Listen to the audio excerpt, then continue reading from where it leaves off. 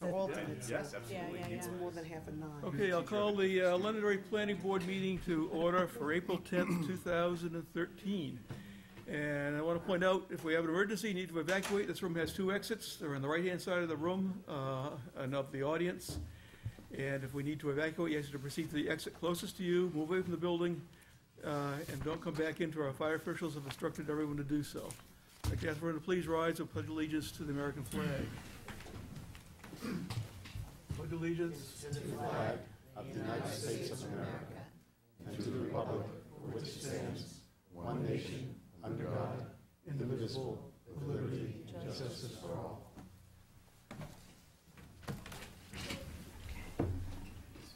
Okay, Chris is traveling. He's the only one that I know of that's not coming. And I'll appoint Letha to vote for Chris.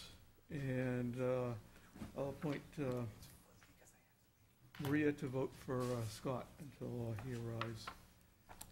And actually Laura. So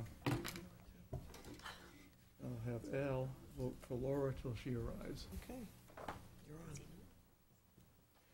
And it gives us 6 voting members, and actually 7 with Mary now. And we have a quorum. So first part of the meeting is administrative board work. The second part of the meeting is continued plans of which it is Pillsbury Realty Development, continued for March 27th. We'll go to administrative board work where we got our business done. And I just want to note that John Vogel is sitting in for Cynthia May. Cynthia was unable to make it tonight. We have 3 plans for signature, a voluntary merger, minutes of the 27th meeting, and discussions with town staff. So, hey, John. Oh, yeah. So we got 8 voting members now. Sorry, I'm running a little late. That's all right. Mr. Chairman, members John, of the you board. got Ms. Darlene's childcare. Yep, Mr. Chairman, members of the board, this plan was conditionally approved back on February 6th. It was a request of Darlene Cadero, the applicant. The owner was Londonderry Congregation of Jehovah Witnesses, the owner of map 6, lot 47-1. It was for a formal review of a change of use site plan. Again, the plan was conditionally approved back in February. Staff can report conditions of approval have been met and recommend signature of the plan.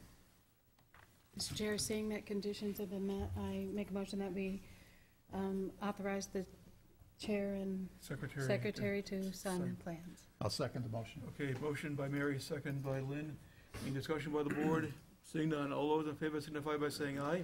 Aye. Those opposed say nay. Abstentions, here was affirmative, and the Ms. Darlene's child care plans will be signed at the conclusion of the meeting tonight. Mr. Chairman, members of the board, second plan for signatures for the Gennard subdivision, map 15, lot 110-5 at 2 Leland Circle, conditionally approved back in December of 2011. Staff can report conditions of approval have been met and recommend signature of the plan. So moved. Okay. Second that. Motion by Mary, second by Lynn for the Gennard subdivision plans. Any discussion by the board? Seeing none, all those in favor signify by saying aye. Aye. Those opposed say nay. Abstentions, chair's affirmative, and the Gennard subdivision plans will be signed at the conclusion of the meeting tonight. Third item for signature, Mr. Chairman, is a voluntary merger on behalf of T-Mobile Beal Raw Land, map 12, lot 34, located at 28 Kelly Road. This is to correct an error on the tax map. Tax map currently shows there's 2 lots, those being 13 and 7 acres, and through the additional research by the surveyor and the development of the property, it was determined that it was only a one lot property, one piece of property. So again, this is a voluntary merger to correct an error on a tax map. Staff's looked into it and are in agreement with the voluntary merger. You're all set. Correct. That voluntary merger art is in the read file for your signature. I got it. What the motion will be for the chair to sign the notice of merger of parcels under RSA 674:39-A. So moved. Second that, Mr. Chairman. Motion by Mary, second by Lynn. Any discussion? Seeing none, all those in favor signify by saying aye. Aye. Those opposed say nay. Abstentions, chair is affirmative, and I'll sign the plans. Make sure I do it properly. Last set of plans for signature is the plan for T-Mobile, again, Beal Raw Land, map 12, lot 34, 28 Kelly Road. This was a request of the Beal Revocable Trust Omnipoint Communications for a site plan and conditional use permit to construct a 146-foot wireless communication facility and associated accessory equipment. This was conditionally approved back in April of 2011. Staff can report conditions of approval have been met and recommend signature of the plan. So moved. Seconded, Mr. Chairman. Okay, motion by Mary, second by Lynn for signature plans of T-Mobile Beal Raw Land. Any discussion? Seeing none, all those in favor signify by saying aye. Aye. Those opposed say nay. Abstentions show as affirmative, and the T. Beal Raw Land plans will be signed at the conclusion of the meeting tonight. I have the minutes for the 27th meeting. Take a motion to approve those. I'll make the motion to approve as amended. Okay. And I'll second that motion. As amended. Mm-hmm. And Lynn seconds as amended. Any discussion by the board? John? All right, just one thing for the record. If I could call your attention to page 13 on line 35. Cynthia May wanted me to point out the minutes are correct. It's an accurate representation of what happened. The question was asked if the town's existing zoning ordinances will be observed when developing the individual subdivision and site plans. The question that should have been asked is, will the town's site and subdivision ordinances be observed when developing the individual subdivision and site plans? The answer to that question is yes. But again, the master plan PUD will be the de facto zoning ordinance for the properties. Okay, Yes. so just for the record, if we could add that statement, please. Okay, so that's correct in the minutes. Okay, motion by Mary, second by Lynn to accept the minutes of March 27th as previously amended. Any discussion? Seeing none, all those in favor signify by saying aye. Aye. Those opposed say nay. Abstentions show as affirmative. I'm abstaining because I wasn't there. Okay, let the record show John was not at the meeting, so, and we'll sign those, Lynn. And we have discussions with town staff. I have nothing this You're all evening. set? Yep. Anything, John? Ditto. You're all set. Okay, board. Just wanted to say I was a few minutes late because I was stopped by the horde of turkeys that were crossing Gilcrest. Flock.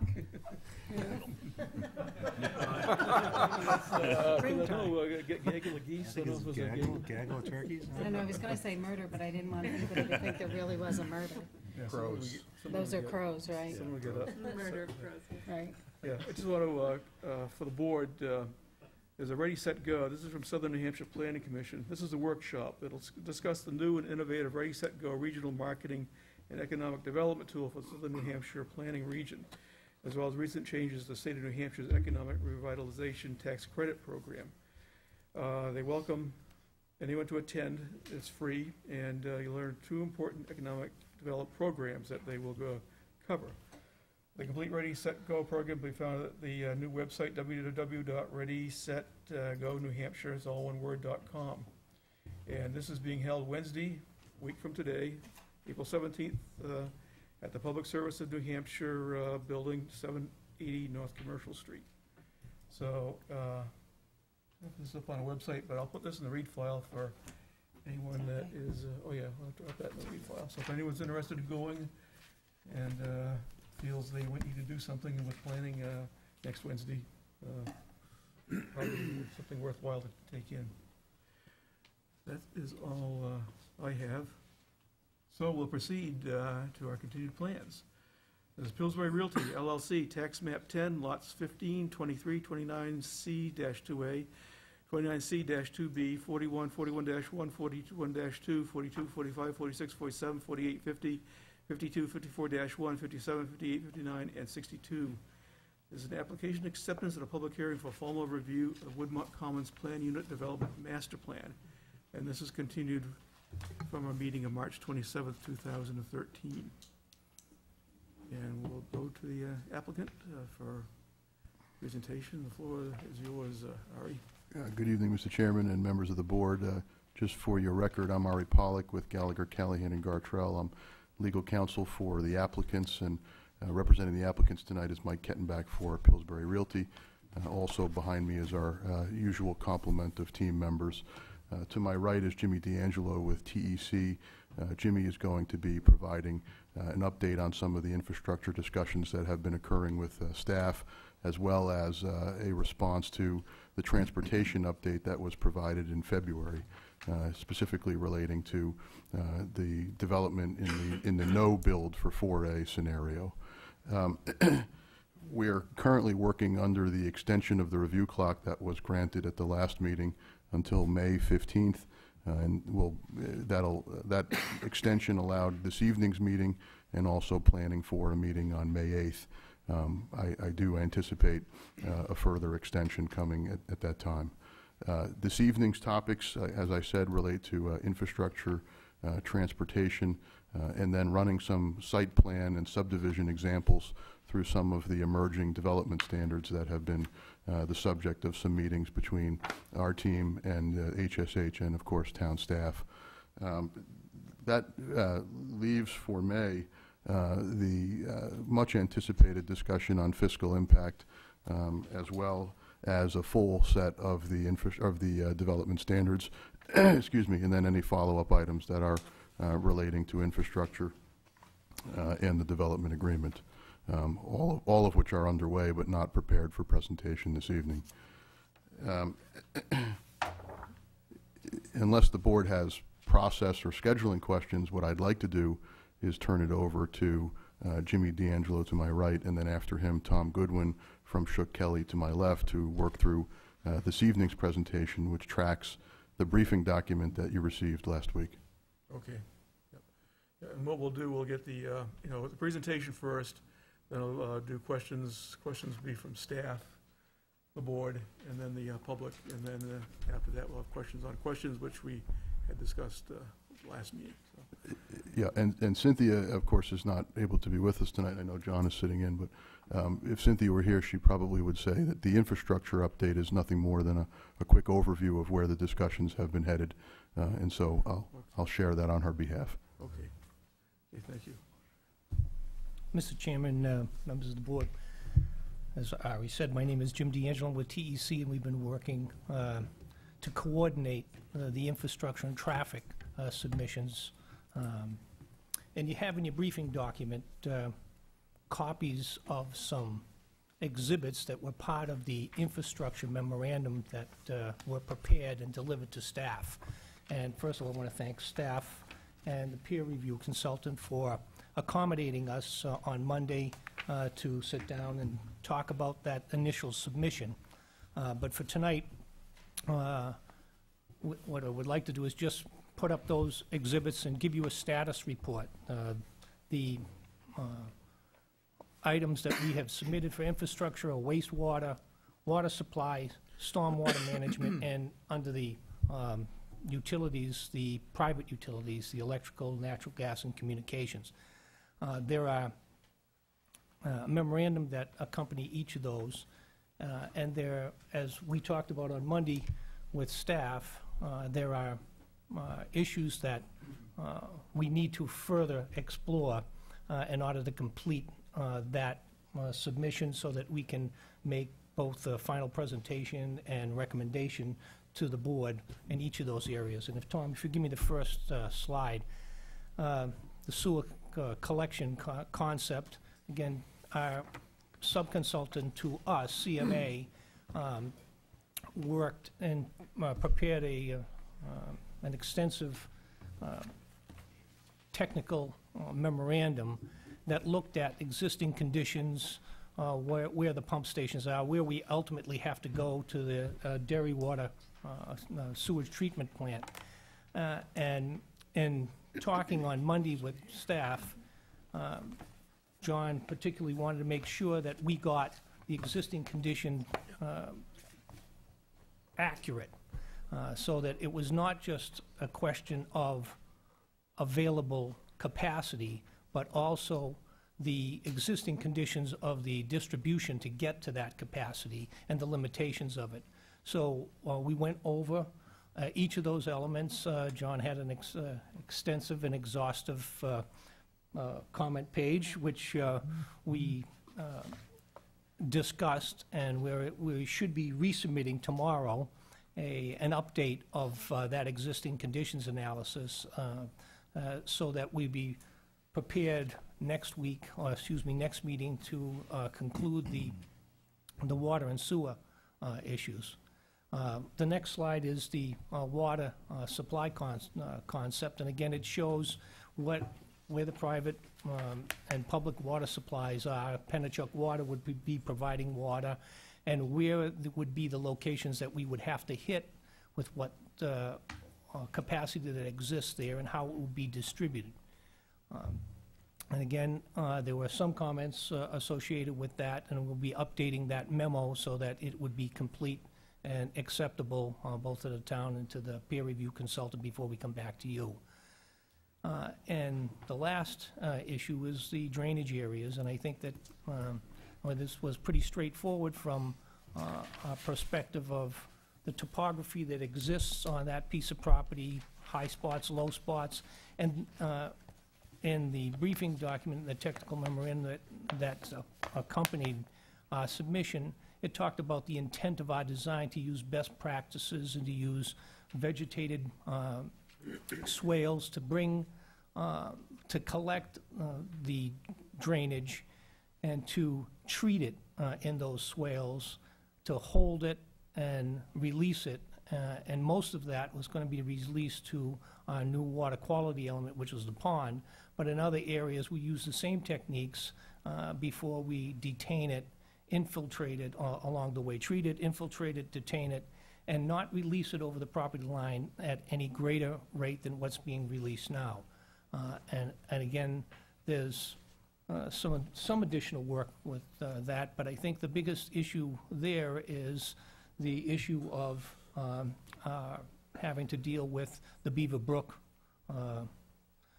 salting impact. And although this is a private development that we need to come and work cooperatively with the town so that we accommodate the intent of the saltation mitigation that has been planned both not only for 93 but also for the town roads, and we want to make sure that we're doing it in a complementary fashion to assist the town in bringing Beaver Brook back to where it's supposed to be.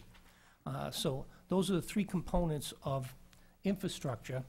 And again, tomorrow is Thursday, right, Kevin, before the close of business, so that those memorandum will have been updated and submitted back to the town for there to be reviewed, and hopefully we'll be able, at the next meeting, be able to resolve and finalize our submission package in each of those areas.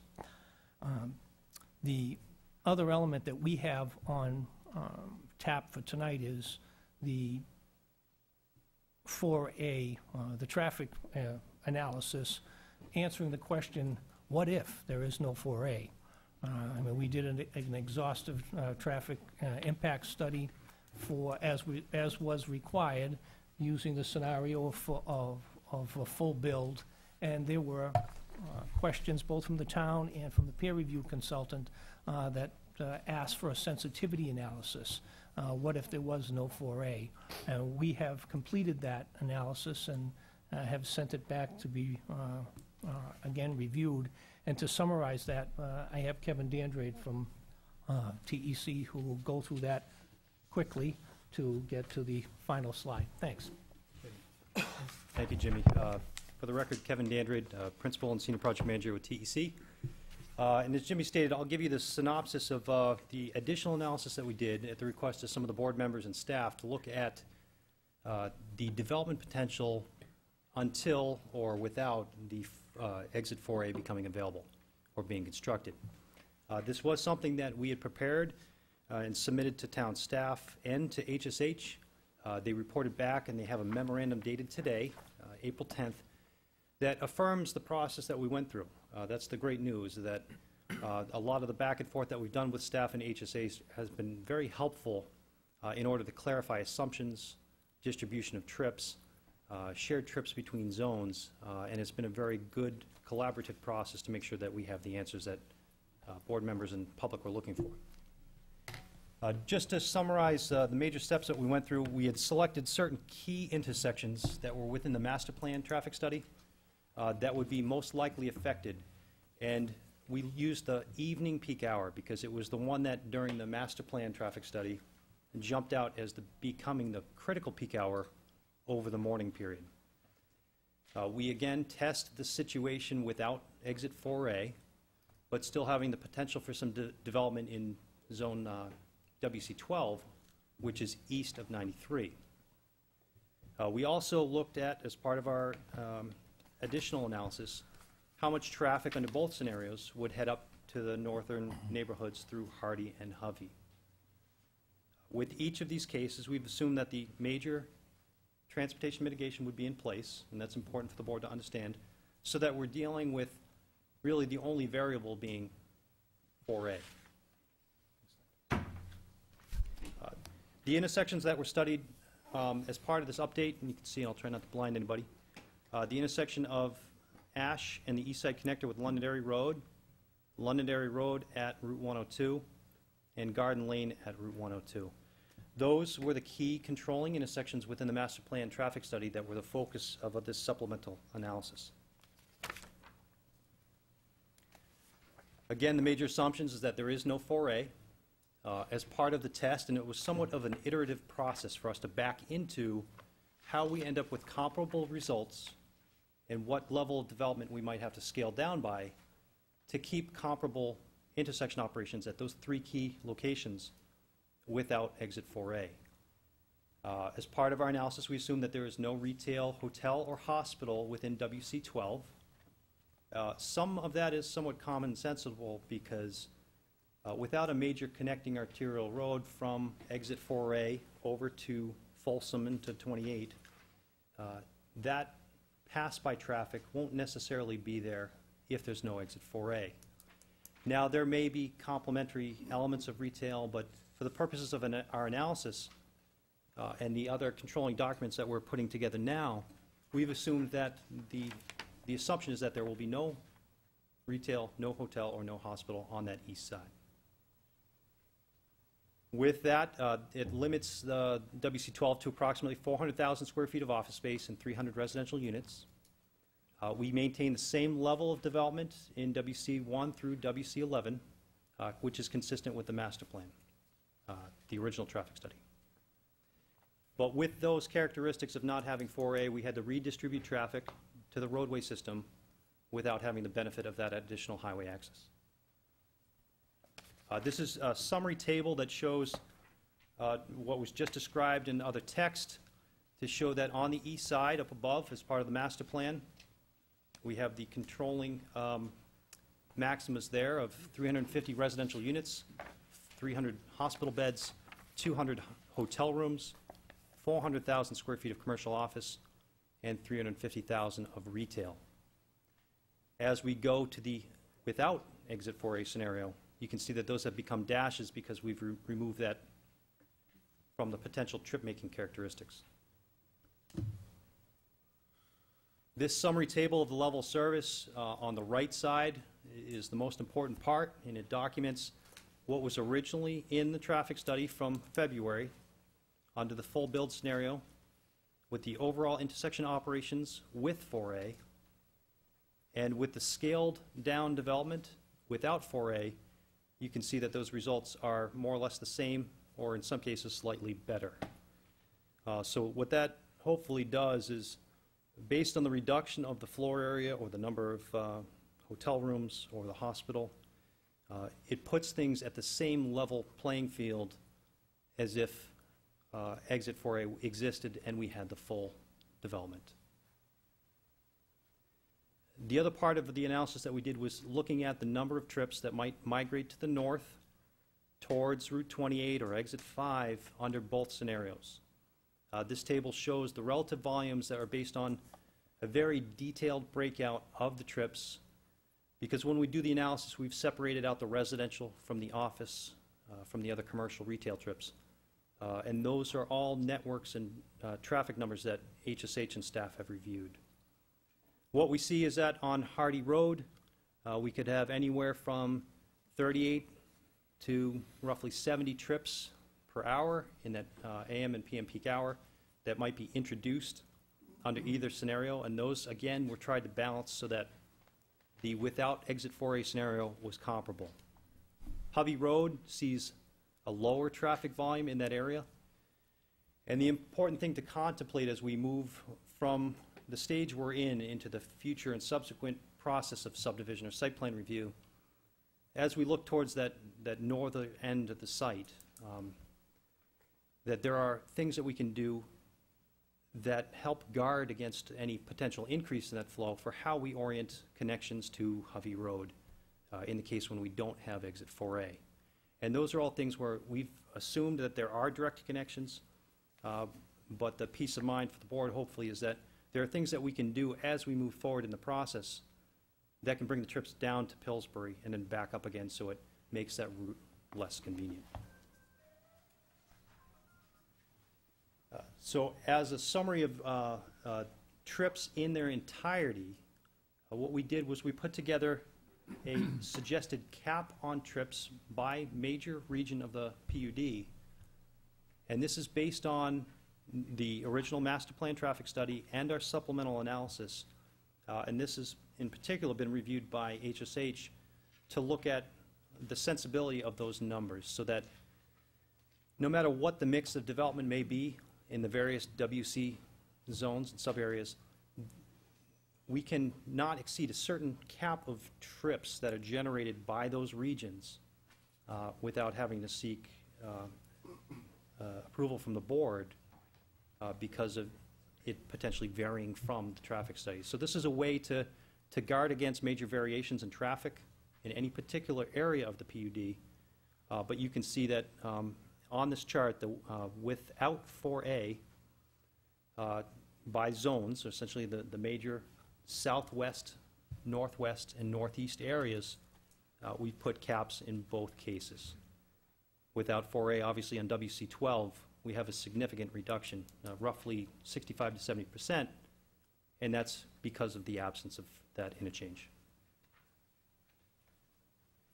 So the conclusions of this supplemental traffic analysis is that the development intensity remains the same in WC 1 through 11.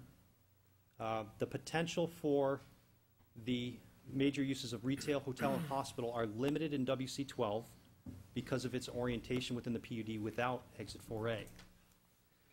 Now, we would like to retain the opportunity to do elements of those uses as long as there's a comparable reduction in the trip-making characteristics for the office or the residential. But that's why those trip caps are important, because as long as we don't exceed that total per zone, we end up with the same anticipated traffic condition. That's really it in a nutshell as far as the update on traffic. Yeah, okay, because I'm going to do questions, because we get overview of the infrastructure, and then we get the traffic. So we'll go to staff and also our third-party people for any questions or comments on so far. Just to update on, or like Jimmy had said, his summary on the infrastructure status was pretty close to being, that's where we're at. I'd call it just, it's a work in progress right now. Additionally, the other thing that Jimmy had mentioned, again, regarding the drainage and the issue regarding the chlorides and the TMDL that's been set for Beaver Brook, again, just so that everyone understands, again, the town of Londonderry has agreed to a salt reduction program with the state. And again, so what that entails is, again, the town's agreed to attempt to reduce our salt usage within the Beaver Brook watershed area. This development is entirely within the Beaver Brook watershed area, and that reduction is really limited. Our agreement is to the existing roadway, the existing public roadways out there.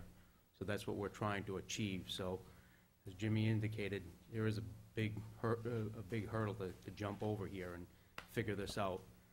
Also, part of this is our MS4 permit. It's an EPA permit. We are an MS4 community. We have a stormwater, and again, a big part of our new permit that's in draft form right now is, again, limiting our salt usage within that area. And again, how do we intend to address the chloride contamination, or again, with any future development out in that area? So Jimmy's hit it right on the head. It's something that really needs to be worked out and thought out, and how we're gonna deal with it. And we see ourselves as coming up with a solution which is complementary to the town. You know, you've got so many miles of roadway, you have certain practices that you use now. Obviously, we're gonna modify those practices.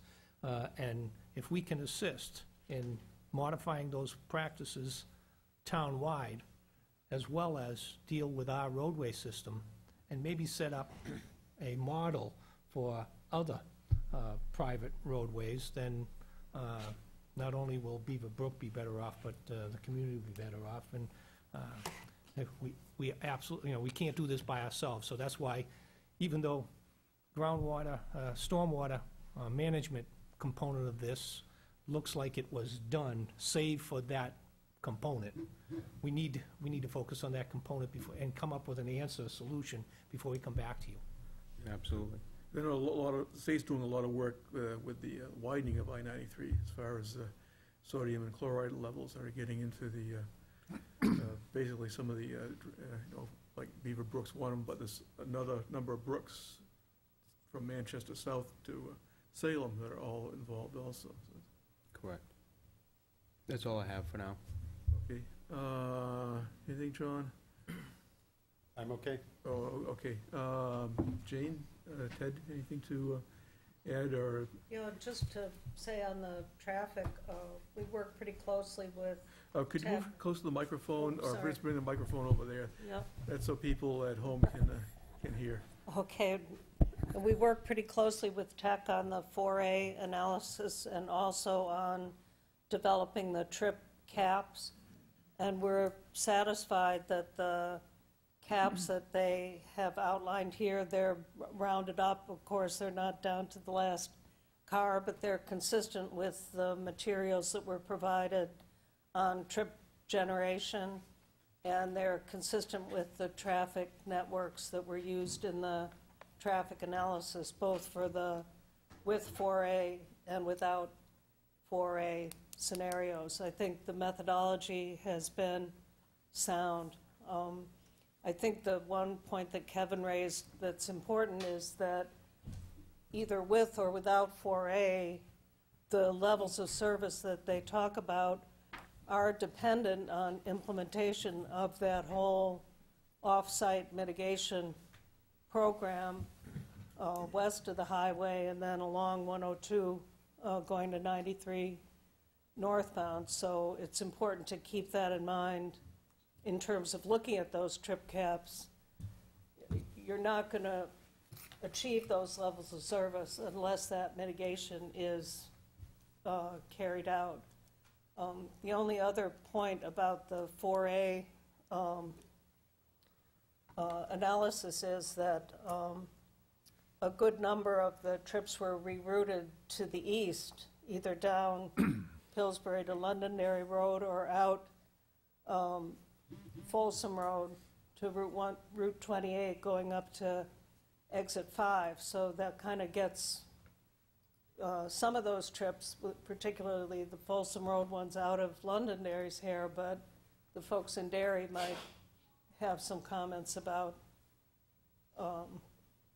that particular aspect of the analysis. So. Yeah. And again, this was sensitivity analysis, full build from a planning perspective for the zone change. You know, we fully realize that when we come back, if we come back in reality for a specific use, it'll be a component of it, but this is the backdrop that we weigh it against. So the pieces of that mitigation that necessarily have to be in place will be weighed against what pieces of the full bill development that we'll be putting forward. Right, but this sets forth the big picture, the long-term maximum build-out, what would be necessary to accommodate what the board is being asked to approve. So, Yeah.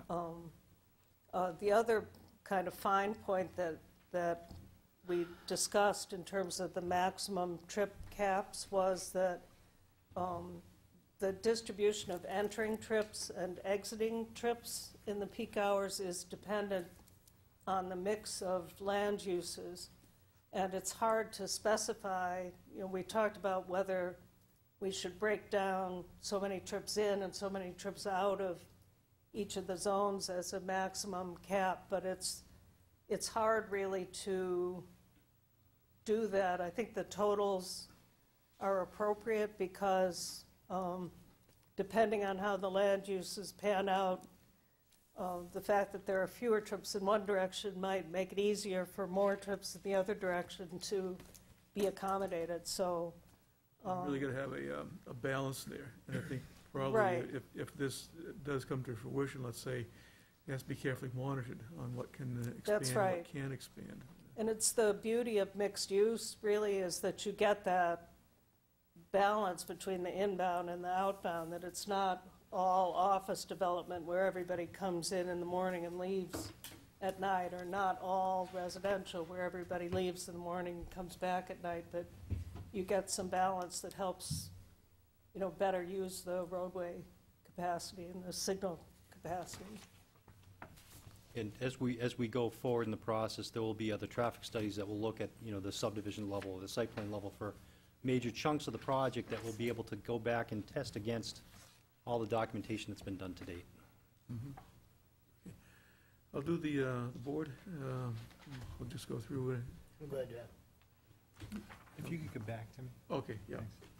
Okay, couple of questions. I want to go back to the sewer and the water for a moment. From a capacity standpoint, have we looked at what that's going to do to the current infrastructure as far as capacities? What is current capacity today, and what is capacity at full build-out? I think at this time, John, again, we've had some initial discussions. They did prepare a technical memorandum. We've given them some comment, and I think it's unfair for them to it's premature to respond to that right yet, just so that we can have all the correct numbers. There's just some inconsistencies in the numbers. We do have some concern about capacities and whatnot, so they're still working on that, John. When do we expect to have But that was the purpose of the exercise. Yeah. That's what our obligation is. Correct. This is what, at full build, with this mixed uses, this is what kind of, for instance, sewer, this is what kind of sewer that we'll be generating.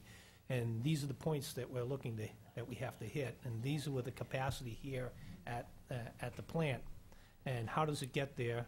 And where's the cap now with the intermunicipal agreement? And what kinds of things that are going to be necessary in Okay. order to deliver it Maybe there. maybe I'm not getting it across. You build something out, you're talking about what the current capacity is. What is the current capacity today, say, in the sewer system that we're going to be connecting this to? That's what they're. We don't that's know what that they're number looking right at. now, is what you're telling me. No. The current Yeah, capacity. we know The current that facility, number. what is that number today? Well, I don't have the memo in front of me, but I'm thinking it's like 329. I think it's, 230 GP. Yeah, MG. 230 is the one 230. number, then there's the top number. No. that What is is not 230 available. what again? 230,000 gallons per day. Per day, and what is it, that's what they're doing today, or is that No, full no, capacity? that's what we've bought into the system. That's what Londonderry is permitted to discharge to dairy. So we as a town have bought that? Correct. Okay. So a couple of things, we as a town have bought that, and how much of that have we consumed? I think we're only at 90,000 gallons a day. 90,000. And the facility itself, what is it rated for from a capacity standpoint? Again, those were some clarifications that we need to get clarified. Okay. So you're right, John, there is a point where we have to buy additional capacity. There's a point where dairy will have to improve the wastewater treatment plant, do some upgrades. So those are all things that's. I'm trying to understand that point, right? Because if we take maximum numbers for everything that we've been talking about, as far as maximum build-out, maximum roadways, maximum traffic, and all the maximums, obviously, we need to look at maximum, waste water facilities consumption, right? And what that's going to do as a burden for us as far as that's concerned, as well as what the the facility is going to have for a burden at full capacity. So I would expect we would see these numbers. Yeah, oh, and you will see the numbers, Okay. and that's what we have done an initial assessment, and we're refining that assessment now.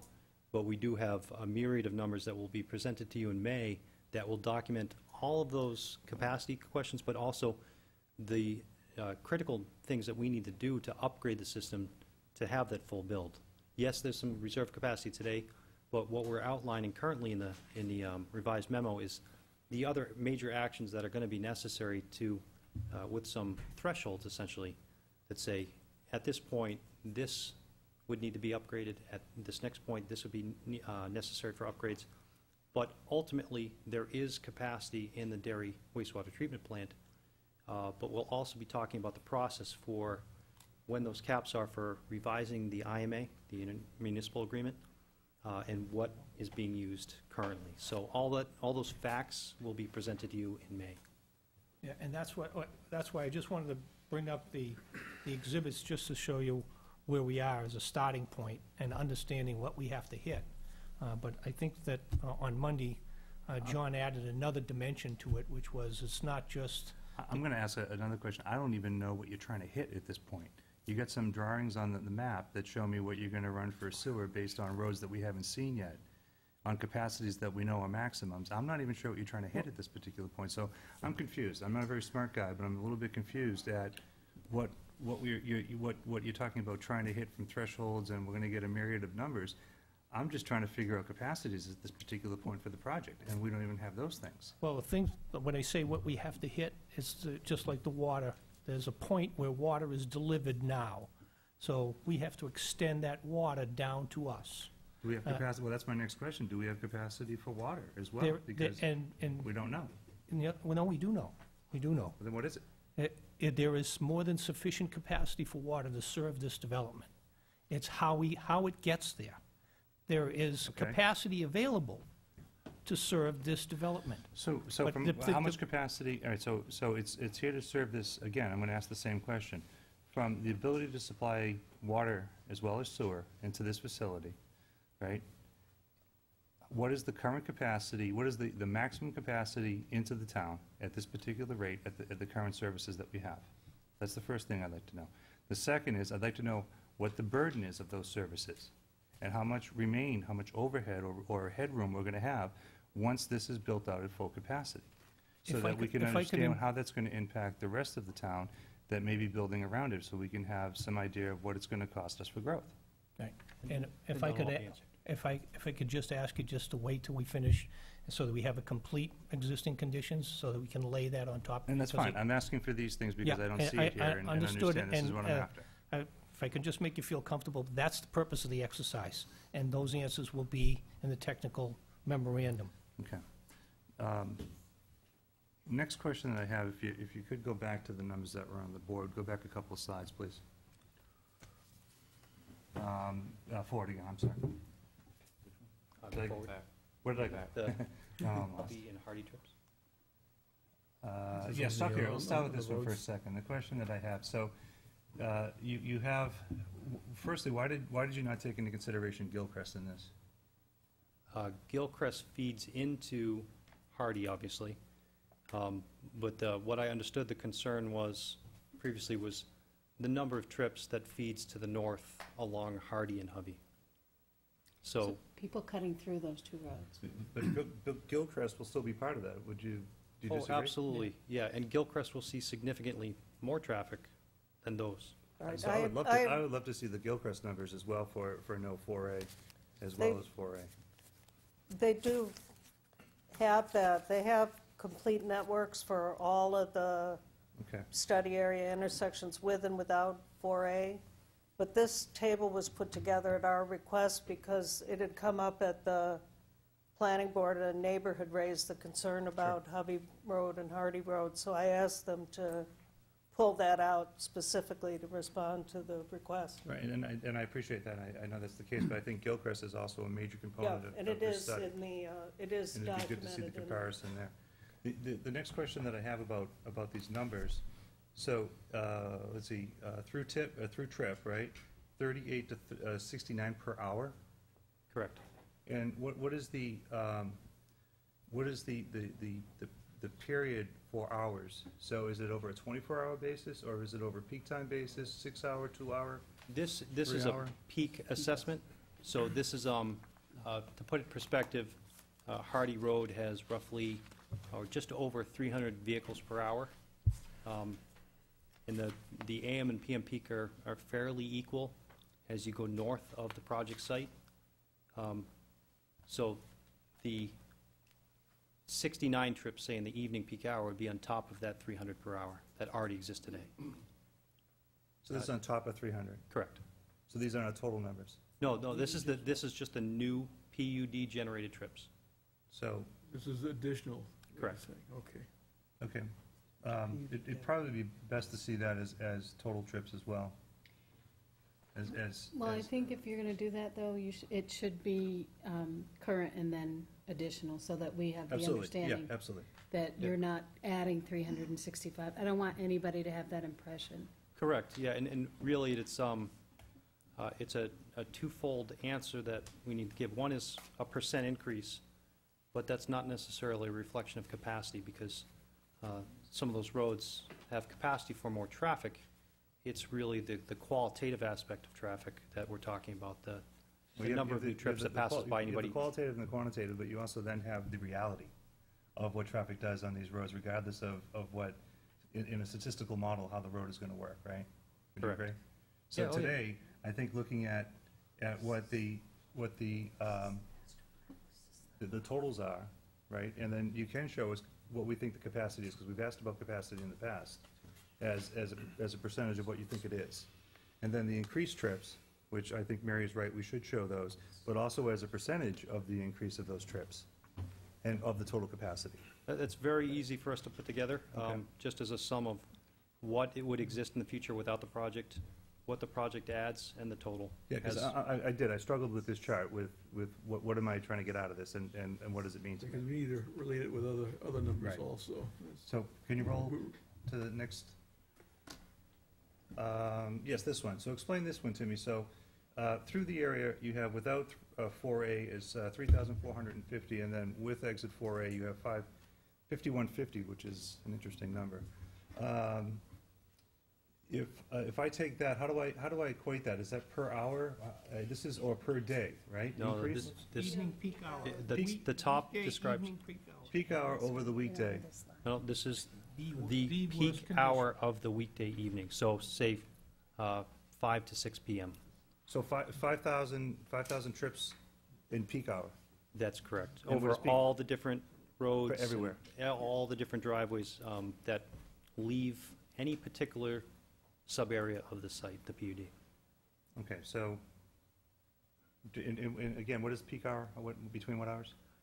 The weekday evening peak hour could be 4:30 to 5:30, 5 to 6. You know, the roads in this area during the typical commuter hour Which is? is right in that area. Okay. It's for a 1-hour period as a snapshot of what the PUD would generate. Okay, so during peak hour, 5,000 more trips would be generated with exit 4A. And without 4A, it'd be 3,400. Correct. With That's the cap that we're suggesting, that can't be any more than that without 4A. Okay. Okay, so, that's helpful with what that really means.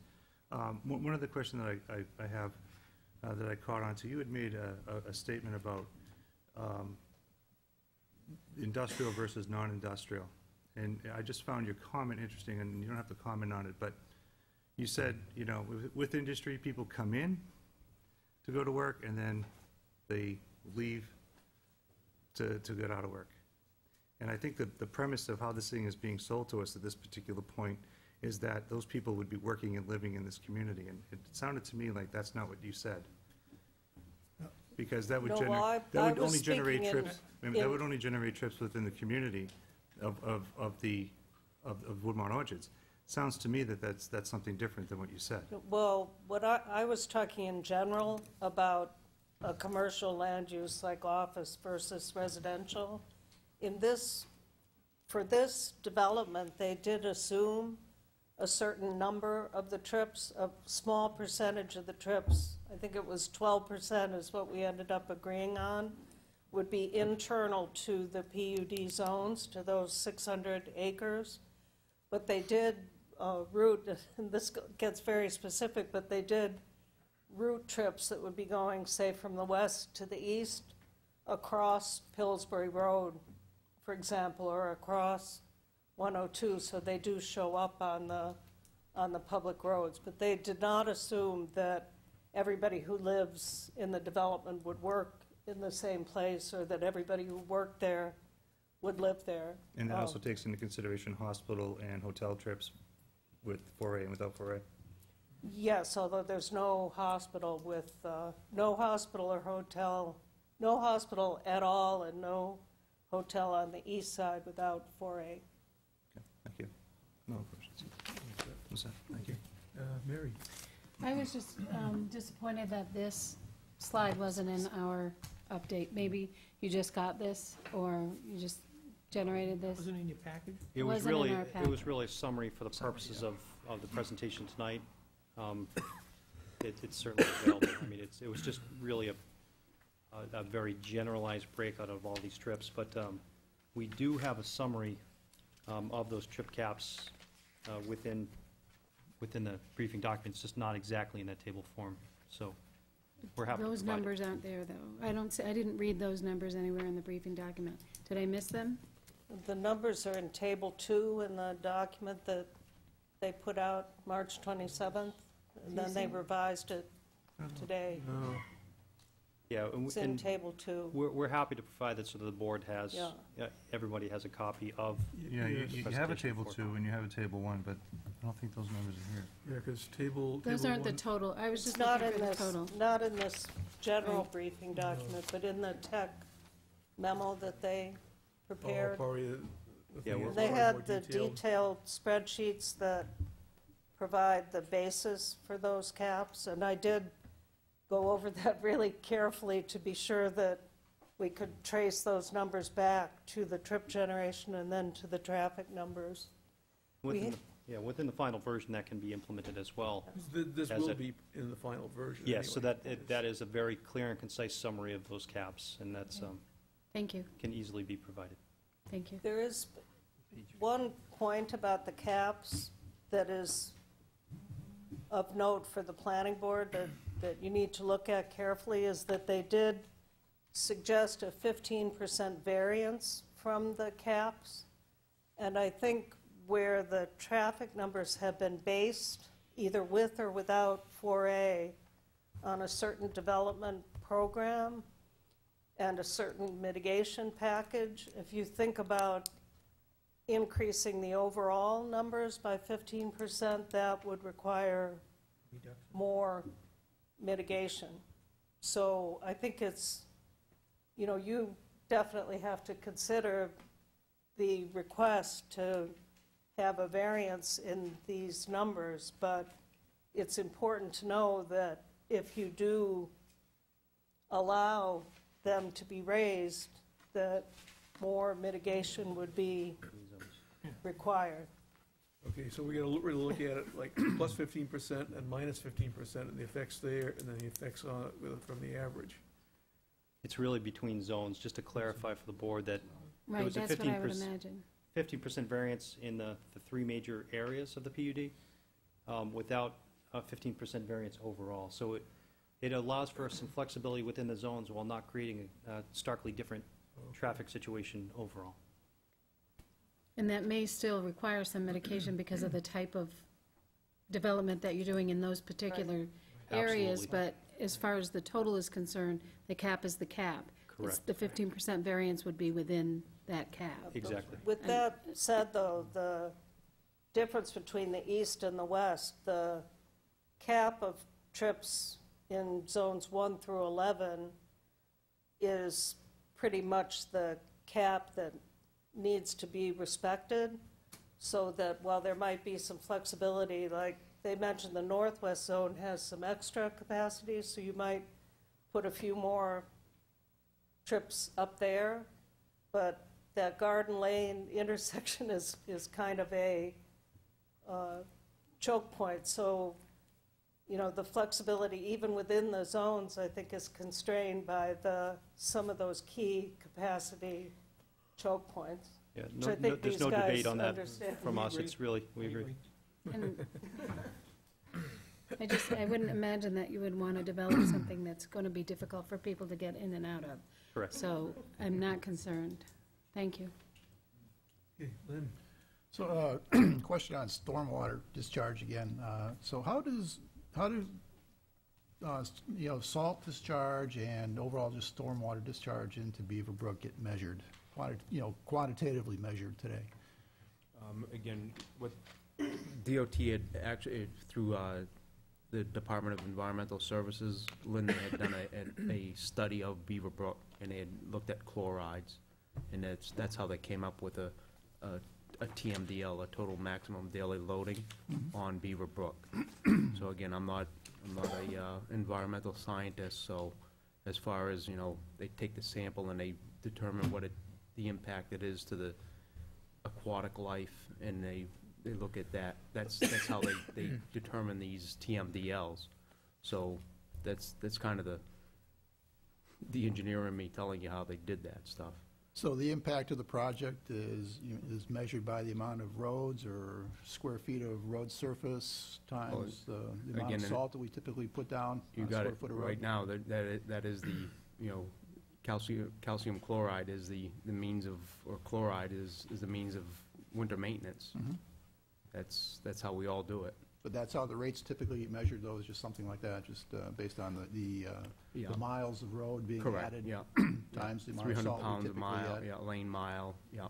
So when we went through our calculation for the existing roadways, we know what the rate of salt that our trucks discharge, and so that's how we were able to come up with what number we presently use within the watershed. Mhm. And then again, in order for town of Londonderry, we have a portion of the drainage area for Beaver Brook.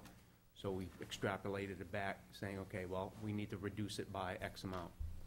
Okay. So again, right now, though, that number is only based on the miles of existing public road within that watershed. Is there a way that the actual amount of stormwater discharged into the brook gets measured as well, you know, before and after? We don't do that. Again, the requirement typically is, again, just no increase in the rate of runoff. But if we don't know really the starting point, you know, it's kind of hard to measure the ending point as well. So I was just kind of curious, because, you know, Beaver Brook has flooding problems downstream from this. Well, again, but they do have USGS had a gauging station down at Kendall Pond Dam that they had installed, and had done some recording of what the flow in the brook was. I don't know what those numbers are, though, off the top of my head. Okay, would that be kind of measuring it after the fact, though, after? Yeah. But again, though, that's just the rate. That's not the, you know, again, the study for the TMDL, I think there was 5 sampling locations within the stretch of Beaver Brook that they had done that sampling. And I don't think there's any intention that the project would be held to a lower standard than what the town does elsewhere. As John described, you know, there's a requirement to not increase the peak flows off the perimeter of the property. Just like any other project that the board would see, it's really about how we do that. A combination of biofiltration areas or infiltration, detention areas that will be identified not now, but at the site plan stage. And really the purpose of this process here would be to set the guiding principles that would be consistent and also complement what the town needs to do as the requirement, and what can be the principles and guidelines for the PUD for how the users within the PUD will go about controlling salt usage in a cooperative effort to reduce that towards Beaver Brook. Yeah, I think it's, you know, it's a two-pronged effort, though, salt and just the total volume of stormwater as well.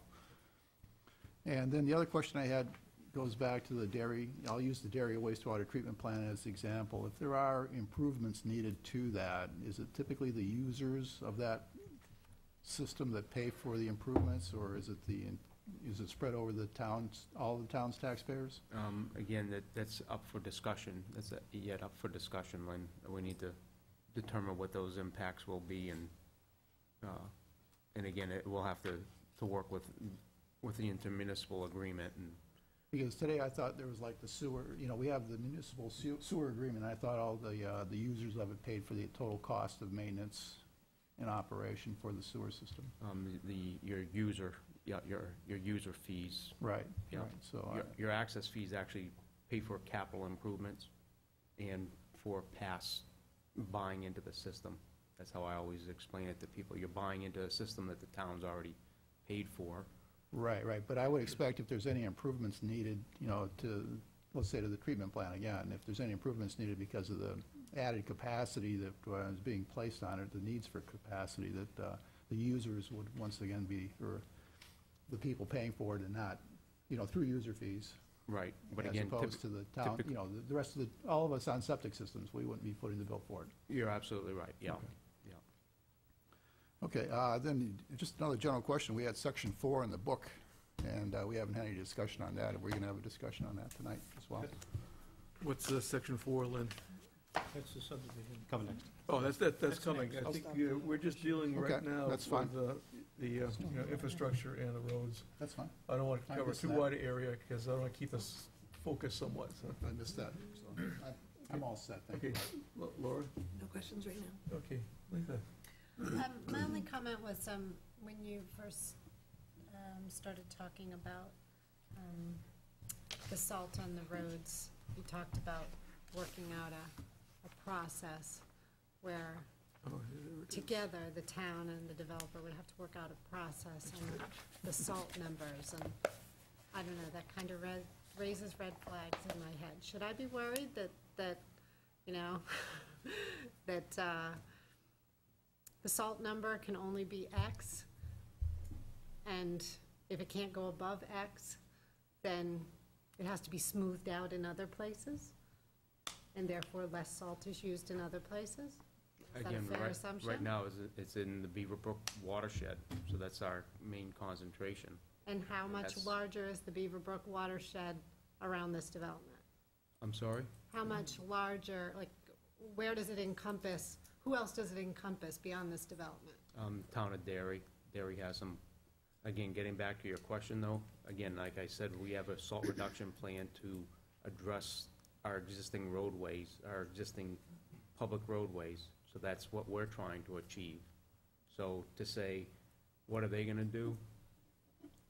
That's, the burden is on them in my mind. Because we're trying to achieve, achieve, I'm just gonna use some number. We're at 250, we're trying to achieve 200. So obviously, if they can add additional roads, how we're gonna get there, But it's, would that be something that would be discussed in this forum at any given point, or would that be something that would be discussed in another forum?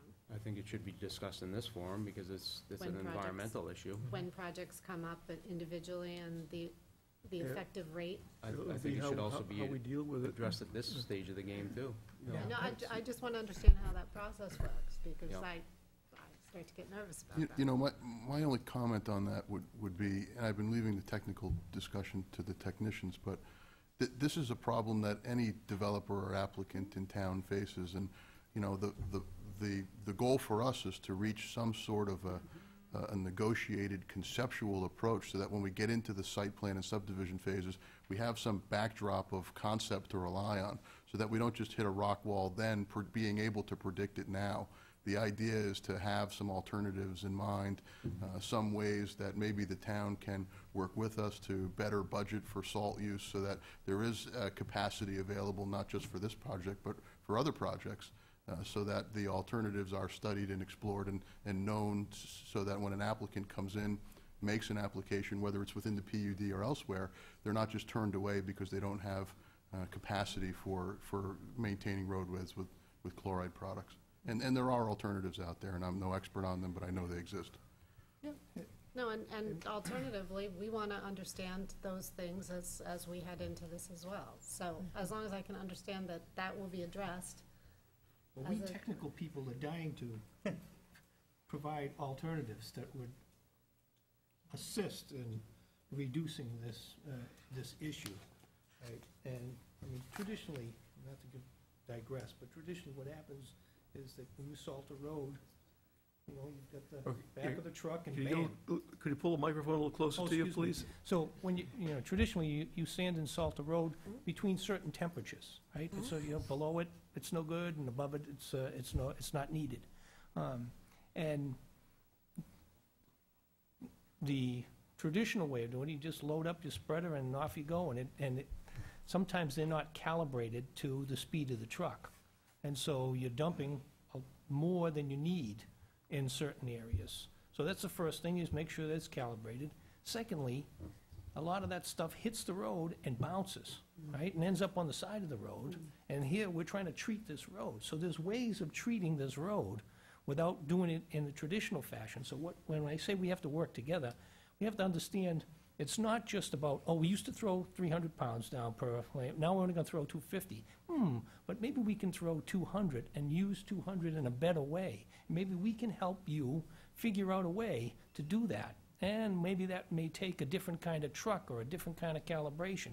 And if we participate in that, then we would like to get at least 2 attaboys on the back of the...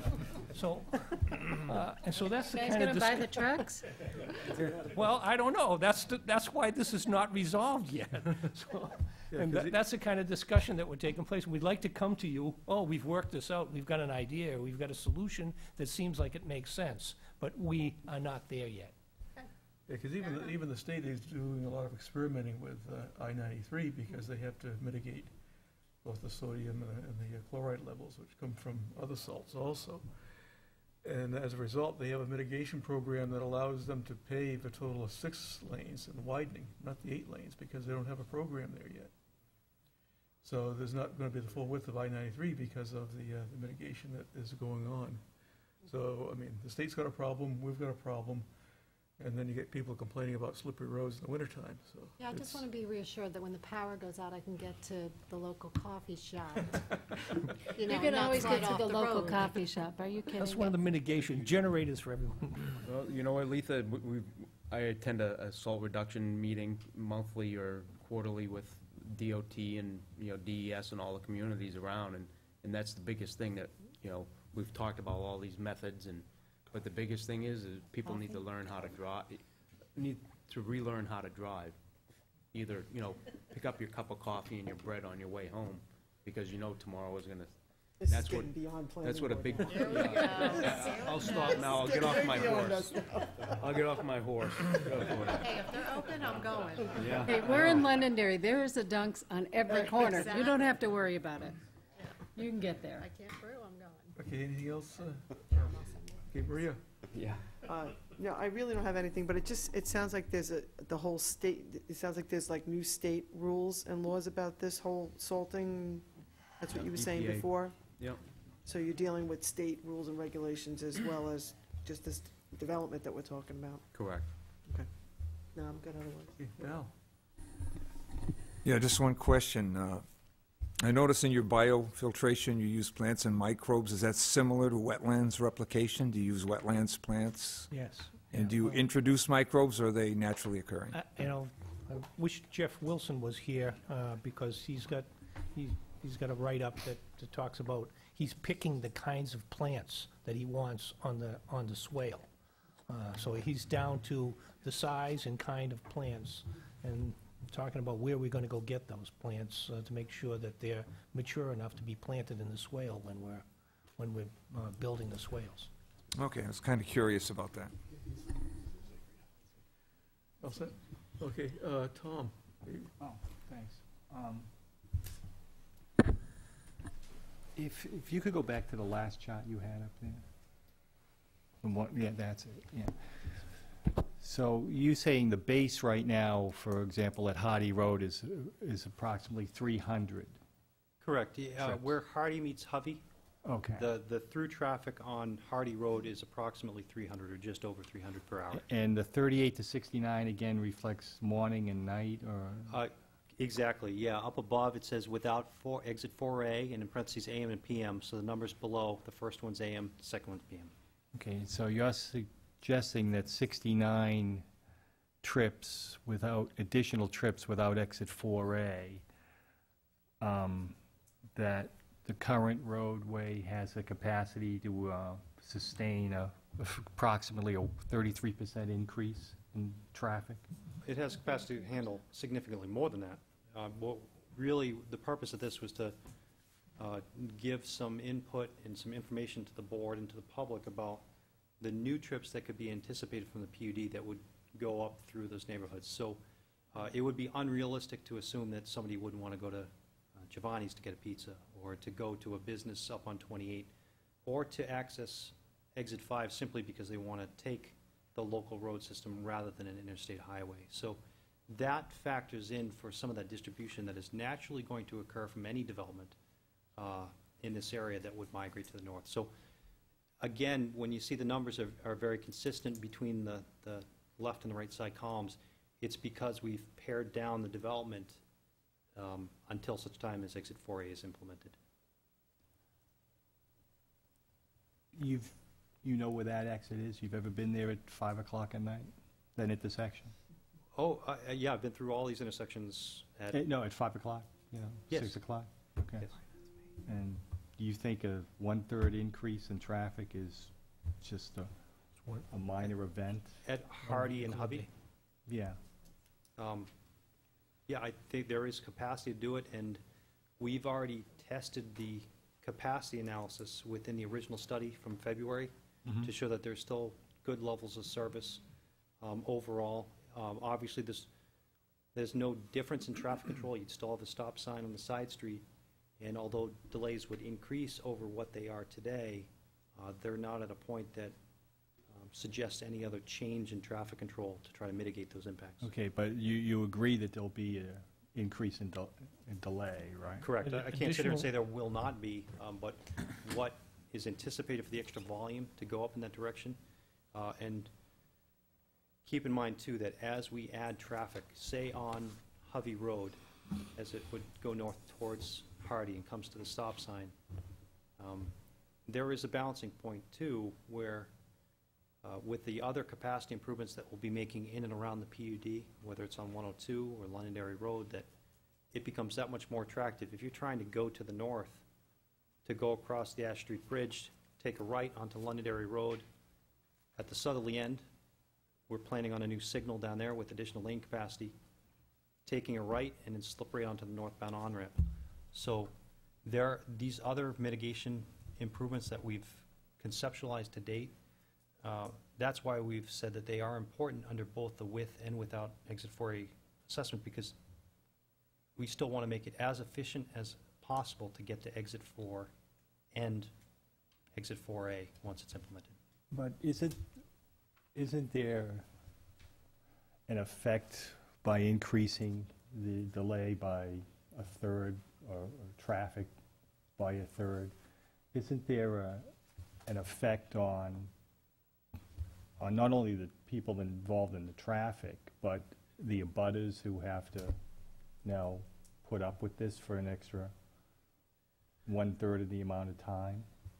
Well, and that's why I say it's not necessarily about traffic capacity, it's about the perception of additional vehicles going by. That impact that we can't quantify, but says any traffic, no matter where development occurs in Londonderry, there will be traffic volumes that distribute to other roadways that don't warrant mitigation, or there's no necessary change in traffic control. Excuse me, you said it doesn't warrant mitigation? Is that the phrase you That's used? correct. At that intersection at Hardy and Hovey, in our professional opinion, and this has been reviewed by staff and by your peer review consultant, the level of increase would not warrant any change in traffic control at that intersection. And what's the criteria for that you believe or staff believes that it doesn't warrant a mitigation? It's 1 car a minute. It's 1 additional car a minute on a 2-lane roadway that has, you say it's a significant capacity. It has sufficient capacity to handle it. And yeah, there are delays at stop conditions. But again, this is again from the planning perspective at the beginning.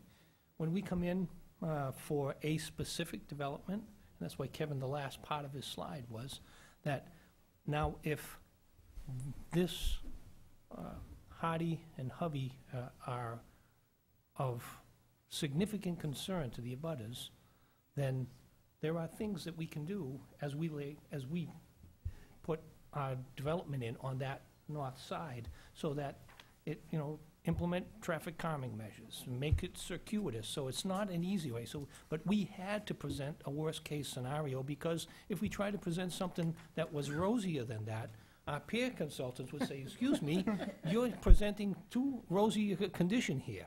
Just like the comment about, If you could give me an example of something that would mitigate that, some sort of traffic pattern altering. I don't make a direct connection to it, because we're coming from our development, so we lay out the street system. And so if you have to, instead of going straight up, we make you go left, make you go right, left, and back up again. You have to make a hook. It makes it more attractive to go some other place. Let me give you my perception. Well, just hold on a second. Let me give you my perception. Right now, people have to abide by or tolerate what's there now. You're putting in a development. My view is that as a taxpayer and owner of the land, nothing should change for them. So you can have your development there, but don't impose any burden, and I mean any burden, on anybody else. Either money, taxes, or... Not one more car? Yeah. How is it possible? Yeah. How is it possible to develop you're the one anything that's, then? excuse me, you're the one that's putting in the development, okay? And this isn't, 20 houses. This is 1,600 potential properties. So again, my question is this: is there something you can do to make it so it's like it is now? The delay is there We now. don't make a connection. What? Then, we don't make a connection, but then I don't understand what that means. we don't we don't make a through road coming through from our property to Hovey Road. Okay. Right? So, And if we do that, it's then, feasible, and we it's still feasible develop. to do something. You guys have determined that it doesn't warrant it, but it is feasible to do it. What I can tell you is it is not feasible to assume that there will not be one increase in trips. Traffic has connectivity to Hardy Road, to Hovey Road in the future, no matter how they get there from any particular project. It's really about the reasonableness of what we consider level of service that may get to a tripping point someday, whether it's... Well, reasonableness actually depends on where you're looking from. Absolutely. Okay, N- there's no- and it might be unreasonable for me if I'm on the corner over there to put up with additional cars that could be mitigated by you doing something with the traffic pattern. Would you agree with that? Okay, so we cut that off. If we're still gonna develop something, those trips are gonna come down to the front door instead of the back door. So we're going by somebody else's front door. So if you're applying that criteria, everybody has to be treated exactly the same. Our trips just have to stay within, which is what we're trying to do with this mixed-use development. And again, we used a Well, as you said, you're the technical guys here. I'm not the technical Yeah. guy. I'm just telling you what my Okay, philosophy I is, that it hear you. shouldn't... I hear you clearly. Okay. Thank you. All right. If we can go to the, actually, John, maybe you have the answer to this. You indicated on the water, the town purchases 200, I think you said 8,000 we purchased from Derry? No, yeah, the wastewater, Yes. what we have for discharges, yeah, don't quote me on those numbers, but again, anyways, yeah, we have a intermunicipal agreement with Derry that we can discharge X amount of flow, so whatever that number is. And you said we currently discharge about 90,000? That was, yeah, my recollection. Okay. Now, is it a uniform cost? I mean, if I discharge 180,000, it's ratably the same? Or does it increase as we get closer to the capacity level? Right now, again, it's It's a flat rate? it's a flat rate, yeah. Okay. And the only thing that prevents that flat rate from being a flat rate is our intermunicipal agreement, Pretty much, yeah. which I presume Derry could change? Yep. Although it is good for X amount of years, and I don't quite know what that time frame is, Tom. So they can't do it just willy-nilly. Okay. And do we have any idea what the Woodmont development will push towards Yep. the maximum? In their technical memorandum, they have run those numbers, but again, there was some concerns with the numbers that they did run, so they need to go back to that's why it's a work in progress. Okay.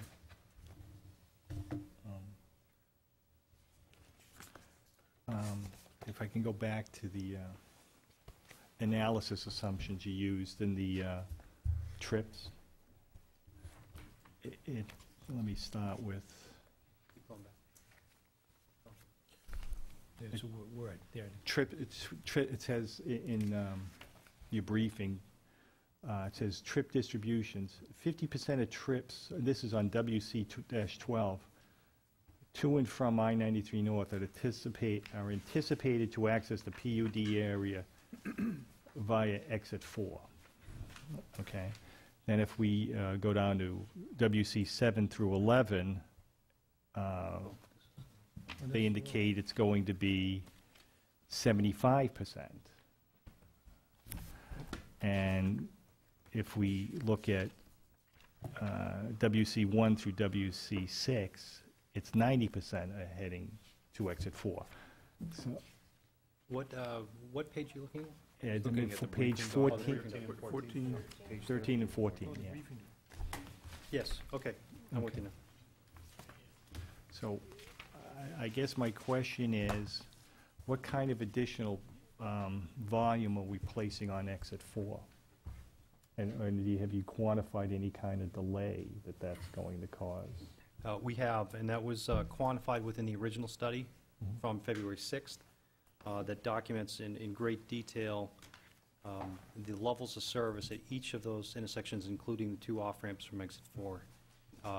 With the work that NHDOT is going to be implementing soon for those interchange improvements, we still have acceptable levels of service based on the state's criteria within their roadway there for what that would be in our 2032 horizon year. And that's both with and without exit 4A. Okay. Now, when you say it's in an acceptable level here, what does that mean for the person, the commuter who goes on to exit 4 now? How much of an additional burden is he going to have to bear?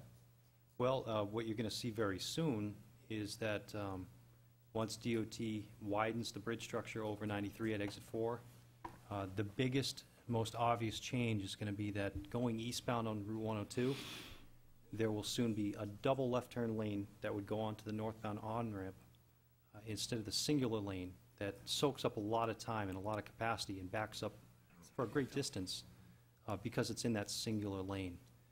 The through capacity on 102 in that area, 2 through lanes in each direction, is plenty to accommodate that future growth across the bridge. The critical movements at that interchange are the turning movements, and that's what DOT is implementing. But what we've done is a test, and we've provided DOT with copies of the studies that we've completed through February 6th, the full development scheme, to show that there are still level service D or better at each of the movements at that interchange. What's level D? It's essentially a measure of delay that the average delay on any particular movement that would be roughly a minute or less of waiting at any particular signal. Do you have an idea of how much this is going to increase by percentage, what's currently there now? When you say 90%, for example, are going to use exit 4A and 50% and 75%, do you have a quantity? Yes, all those were in the more expansive technical memoranda that we've supplied to staff and to the peer review consultant. Very large document that was submitted originally. Okay. That quantifies between the no-build condition, the case of general background growth without the PUD. Once we implement the PUD, so you can see how bad it would be without any mitigation at all, and then the condition where we mitigate traffic so that we can bring it back to be close to the condition without the development in place. So it's a measuring tool that we have with very expansive charts that show the comparative analysis of those various scenarios. Is it fair to say that you're not doing any mitigation around exit 4 because that's a state road and they already have plans to do something? That is correct, that there is a major transportation improvement project that is I-93 that is planned regionally to accommodate growth. So that is a fair statement. This is a process that, as we've explained in prior briefing sessions, that this is the local process that we're going through at the zoning level with the PUD to understand what we have the right to come back to, hopefully, to propose something specific. But above and beyond the town, we also have the state process with DOT and with NHDES and others that also regulate all the different factors that we're talking about, whether it's traffic and stormwater and others. That is an additional level of review and control at a state level that are going to shape what we do specifically to accommodate traffic with any particular phase. Do you know if any of the plans the state is using to modify exit 4 anticipated or took into account the Woodmont development and the additional traffic flow that is coming off of Woodmont? Specifically, Yes. no. But that's why we do this analysis, Okay. so they can see it. Okay, so they're still in the process of developing plans to... Oh, no, they have their plans, they're advancing it. Recently, the commissioner engaged a consultant to advance all the final design plans that stem off a preliminary process of design to finish all those things that have been set in motion.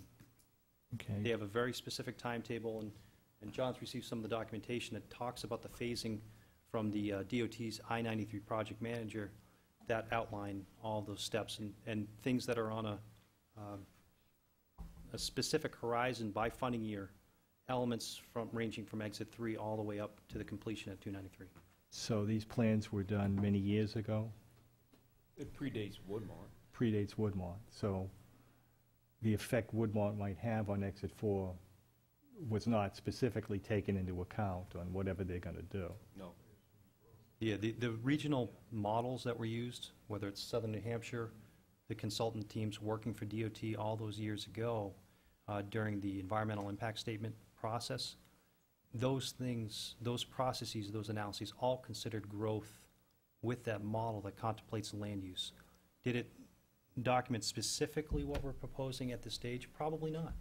But that's the reason why we do supplemental analyses, and it's the same reason why we'll be back in front of the planning board with other traffic studies at each phase so that we can show how are we measuring up against what we projected in February of 2013, and how do we test against that, and what specific mitigation is necessary for those phases when they come up.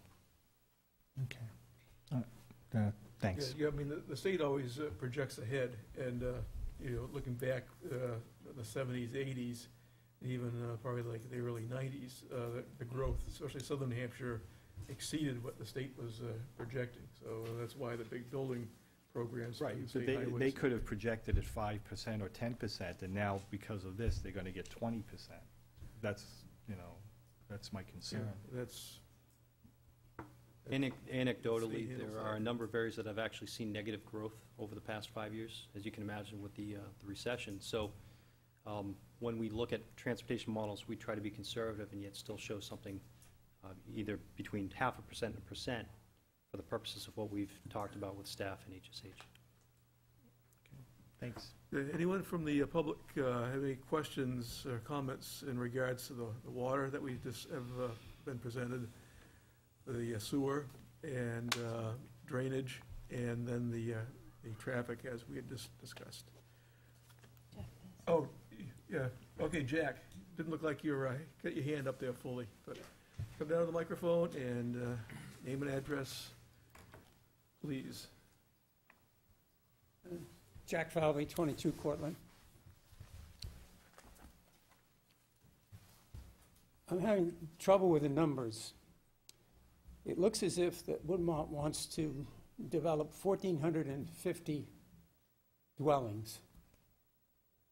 And it seems that if you look at the kinds of dwellings they intend to develop, it might resemble something along the lines of what Century Village is, as far as the kinds are concerned. Those are some of them. So a walk through Century Village shows you that there's roughly 2 cars per dwelling, pretty consistent. So if you look at 1,450 dwellings, and you bring that up to times 2, you're talking almost 3,000 automobiles inside this 600-acre spot. You're assuming everyone has an automobile there. Am I correct? I'm saying if you Per go unit. to a similar development inside Londonderry, and you walk through Century Village, and you count the number of cars and you count the number of units, it comes to, on average, 2 per unit in Londonderry. So you can't live in a development like Century Village, which is very walkable, without an automobile. So roughly, we're talking, give or take, a few hundred cars. Somewhere around 3,000 vehicles in this 600-acre area. And people tend to drive the vehicles almost every day. So I see 3,000 vehicles in 600 acres, maybe going in and out once a day. And I see the increased numbers of trips being 36 here at this intersection, 62 at this intersection. So I'm not quite sure. Now, I realize this comes down to trips, and it's all very technical. But just from a layman's point of view, if you're putting 2,800 or 3,000 automobiles inside 600 acres, you're going to park them there every night. People are going to drive them. And all of a sudden, you're looking at the impacts of an extra 30 seconds to get in and out at peak hours. I don't see the numbers lining up, so perhaps the traffic people can tell us why is it there's thousands and thousands of cars that are not there now, that are going to be there at full build-out, and the impact on the town will be a few minutes, a few seconds here, a few seconds there, whatever. So it's a comment, and I think if the traffic people have the technical expertise, maybe they could reconcile those numbers for us. Right. So your numbers, their numbers, see how they relate. Correct. Okay. He's doing some ciphering here, but whether we have it right away or not, I don't know. Can you help us, please? Yes, through the chair. Although there may be 2 cars per unit, Mr. Falvey's observations assume that everybody leaves their house at the same time. So although there may be 2 cars per unit, in some cases, we don't anticipate it to be that high in a mixed-use development such as what we're proposing. The tradition, all the numbers that we've put together are based on very sound, nationally recognized data from the Institute of Transportation Engineers for a wealth of data in each of the residential categories, whether it be single-family homes, apartments and condos, and on average, when you look at the average rates of what it generates, it's roughly about 1 trip per unit for a single-family home, and somewhere around 0.6 trips per unit for a condo. And that's Like just in very broad terms. So it's not a direct correlation of cars, because the residents that live there could leave at various times of the day. So like one trip is 1 car. Is that, can we relate No, that? not necessarily. Per unit, like a single-family home would normally be 1 trip generated in a morning peak hour, the commuter hour, and 1 in the evening peak hour. Condos and apartments are less. So it's not a correlation to the number of cars directly for everybody that's bombing the street at the same time. It's not that bad. It's based on sound data, and Jane can confirm. Right, I think that, part of the issue might be the difference between daily trips and peak hour trips. The numbers that we were talking about were the PM peak hour only. And if you count up the residential units and the office and the hotel and hospital and look at daily vehicle trips, the projection is more like 40 to 50,000 vehicle trips per day for the whole 650 acres. but the trips are distributed over time. There's only so many in the peak hour that we base the estimates on counts. And then they're going on all different routes in all different directions, so that the proportion of trips, say, on Hovey Road is a very small proportion of those peak hour trips. So, traffic is moving through time and space, so it does disperse and the impacts disperse. Was it the formulas, equations, and everything that explain all of this, how it's, spread out through the whole area? Correct. And So It's very all in the, mathematical. it's all in the study, and, it's, It's a big, thick thing. it's pretty Exactly. excruciating detail, which I think is why they've got lucky me to decipher all of it, but I've been carefully going through it and, really trying hard to be certain that the impacts that they looked at were accurate based on that land use program, which is the important thing, I think, to keep in mind, that those maximum trips reflect that same batch of land uses, and they reflect the analysis that was done that is the basis for the mitigation, which is the other important piece to keep in mind. And the other component, which we've talked about in prior meetings, is those trips that stay within the project boundaries as well, which you don't find in some of the other isolated projects, residential projects, because they have to leave their site to go to retail establishments or to work. And as we've projected reasonably and conservatively in our mind, that we've minimized that number of the assumption for those that stay within the project boundaries in order to provide a conservative estimate of those delays. Jack? Appreciate very much the expert numbers. We're talking 40 to 50,000 trips that are not in existence right now coming to Londonderry because of the Woodmont development. And so those are different numbers, in a way, than we see on the slides, which are 39 extra cars here, 60 extra cars there. So I appreciate very much 40 to 50,000 additional trips in Londonderry from that 600-acre development. It will have some impact, and the question is what, and what it's going to cost, and what it's going to cost in time and effort and road structure. So appreciate the numbers. Yeah, we got to figure out what that's going to feel to us, that are already here. Yep. Thank you. Thank you. So that's how we got to decipher that big book and to explain it to us lay people. Anyone else? Mike? Mike Speltz, 18 Sugar Plum Lane. I want to begin by complimenting the design team because, correct me if I'm wrong, but I think I heard them commit to no increase in stormwater discharge from the project as a whole. Did I get that right? That's the law. That's typically required of all projects. No, what's required Yes, of all required. projects is that a site plan or a subdivision plan meet that criterion. But what I heard you commit to was that when we get all of the site plans and all the subdivision plans done, the increase there will not be an increase in discharge from these 600 acres. For the peak, the peak will be attenuated to match the existing conditions. Similar to Right. a site plan. Right, but we're talking about here about a 600-acre site plan, so to That's speak, true. for this particular That's correct. problem. And that, I think, demonstrates the value of having a PUD, because we normally look through a soda straw. We look at a single site, a single subdivision, and yes, each one of those meets the criterion of no increase in discharge. But, and I get back now to the key point that Lynn made, it's a two-pronged problem here. One is discharge, the other is volume.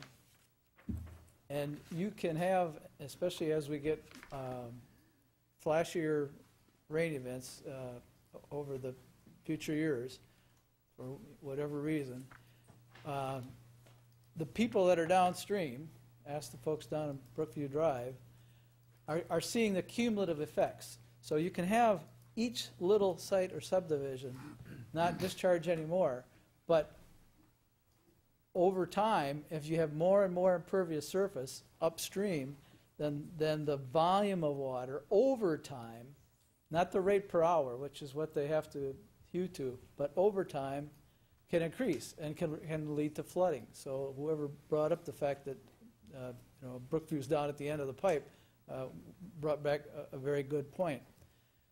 So when you look at the memorandum, it's at least the one that's posted on the web, there are no numbers in it. So we're told we're going to work with bioretention, but how many square feet of impervious surface is that? How much square feet of bioretention will that take? And I'd have to say that bioretention isn't going to do anything for chlorides. Chlorides are dissolved in water, so the water moves through. Even if it is just recharged into the aquifer, it just makes the groundwater salty, which is why Beaver Brook stays salty even in the summer. We've dumped so much salt into the groundwater that as the stream is fed by groundwater in the dry months, it still stays salty, which is, what got us into trouble with the EPA and got us into this total maximum daily load. We're not only sharing it with this new development, we're sharing it with a doubling in the surface area of I-93.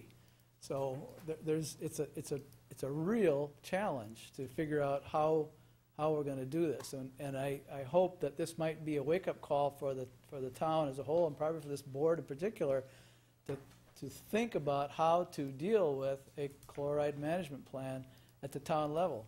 It's the flaw that's in this TMDL. There's nobody really held accountable. Everybody is. The folks in Derry, the folks that salt I-93, us folks, the people that salt the Shaw's parking lot. We're all contributing. Salt in your soft water machine is contributing. So it's something that we need to look at. And I just bring it up because it hasn't been brought up before, and we ought to bring it up. It isn't particular to this project. So I hope that when these additional numbers come in, we'll see a lot more detail, the way we have in traffic on stormwater management. We certainly have the ability to predict, because we have a land use plan and we have models for all of the various buildings we want to put in, the amount of impervious surface. With that amount of impervious surface, we can figure out what bioretention it needs to do the recharge and to control the discharge. And I hope you will look at the cumulative effects of the volume that we're retaining and how fast we're releasing it over time. That's all I have. Thank you, Mr. Chairman. You're welcome. Anyone else? Ian?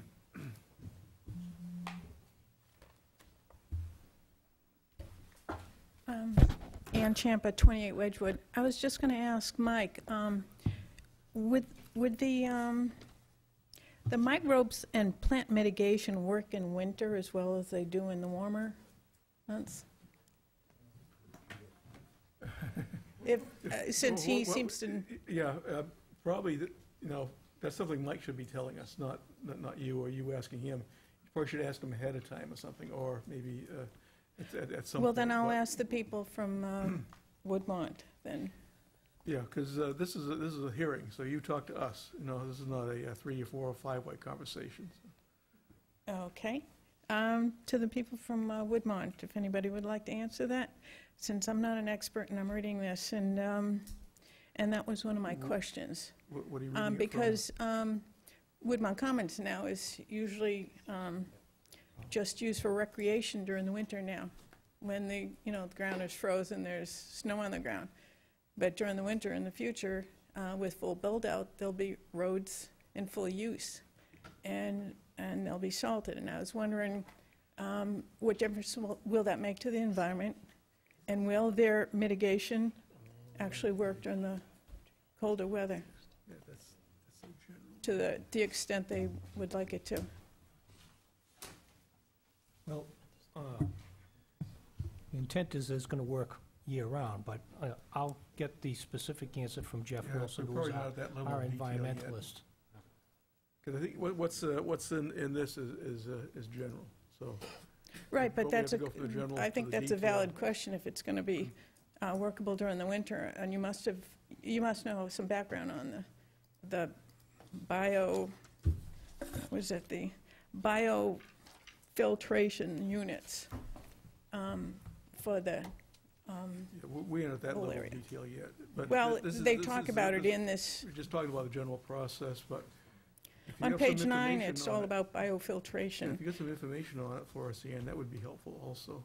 Excuse me? If you have some information on... No, I don't, it's just a question of mine, because right now, that We'll get whole that area. answer, we'll get the answer Yeah. for you in writing back Thank- to you, okay? Thanks, I just want to know, Yep.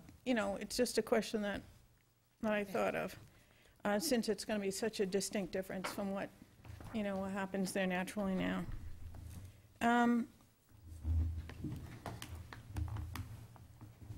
There's a picture on, I'm not sure what page, about a water main going across 93. What happens if 4A is not built? Will that water main still go across 93? We will get into more of the utilities at the May meeting. What was provided was really a snapshot of the discussion to come. This is an overview of what we are having right now, so there's no detail to this. Well, it shows the water main going across in one of the diagrams, and we were discussing what happens if there's not a 4A. It's something you can bring up at another meeting, that's fine, it's just something I had a question on. It goes on Ash. There are various connections shown across 93. I would much rather get into this level of information at the next hearing, because there will be more information available to the board and the public. Yeah, we'll have the detail. Okay, then, yeah. I noticed there was 2 connections, one across where 4A would be and one across Pillsbury Road / Ash Street. The technical experts, Mr. Chair, will be available at the next Okay. meeting. Okay, yeah. That's fine. I had a question about WC12 if 4A is not built. It said there'd be no retail or a hospital east of 93.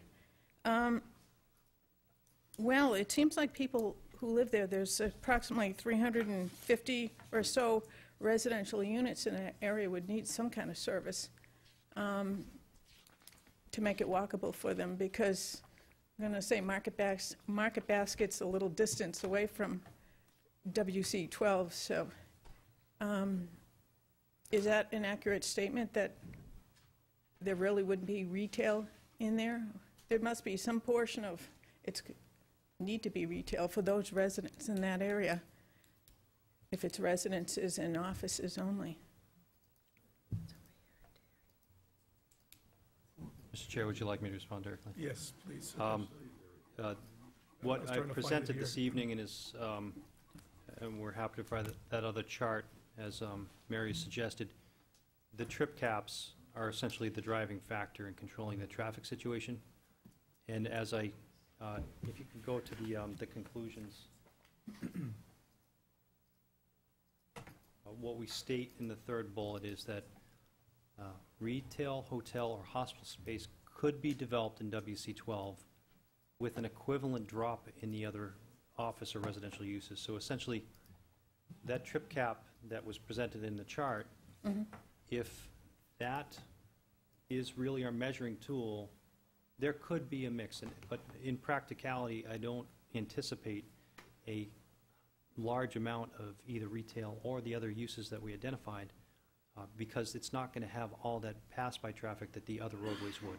So we still need flexibility from a land use perspective, but that's why we developed those traffic trip caps to measure against. Yes.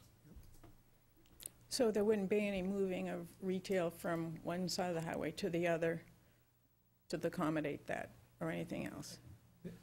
Okay, it's all based on the trip generations. Correct. So Okay. there's an anticipated cap for the board to measure against in the future. Okay. I had a question about the findings on Hovey Road. I was listening to what Mr. Frieda had to say, and I had a question about the trip generation chart up there, specifically about Hovey Road. Now, I'm sure you could help me out here. I see without exit 4A, 19 in the morning and 28 in the afternoon, extra trips. And with 4A would be 9 and 13. In which direction is that? Is that going north on Hovey or south on Hovey? Mr. Chair, that would be a combination of in and out. Yep. Both. But Hovey is part of the residential area also.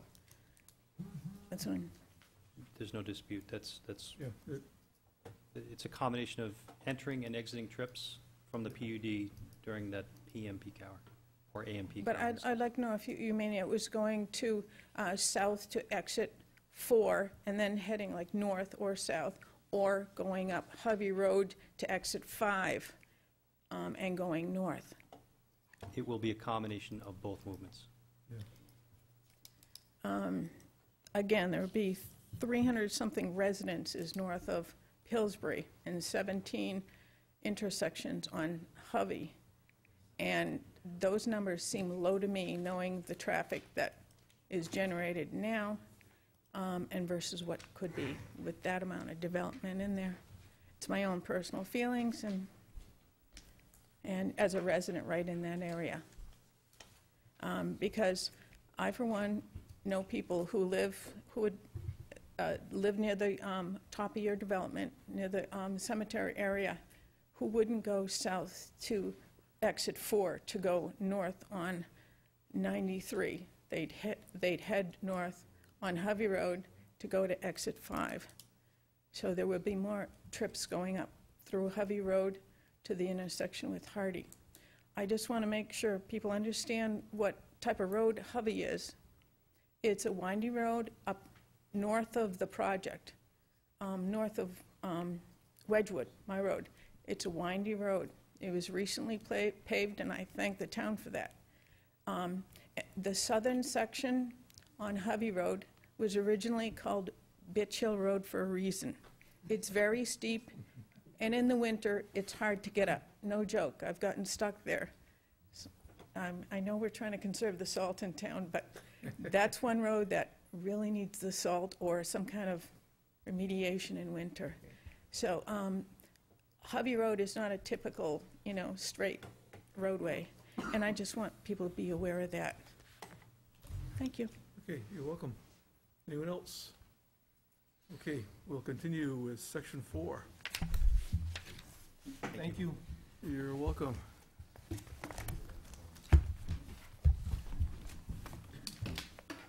is a tag team.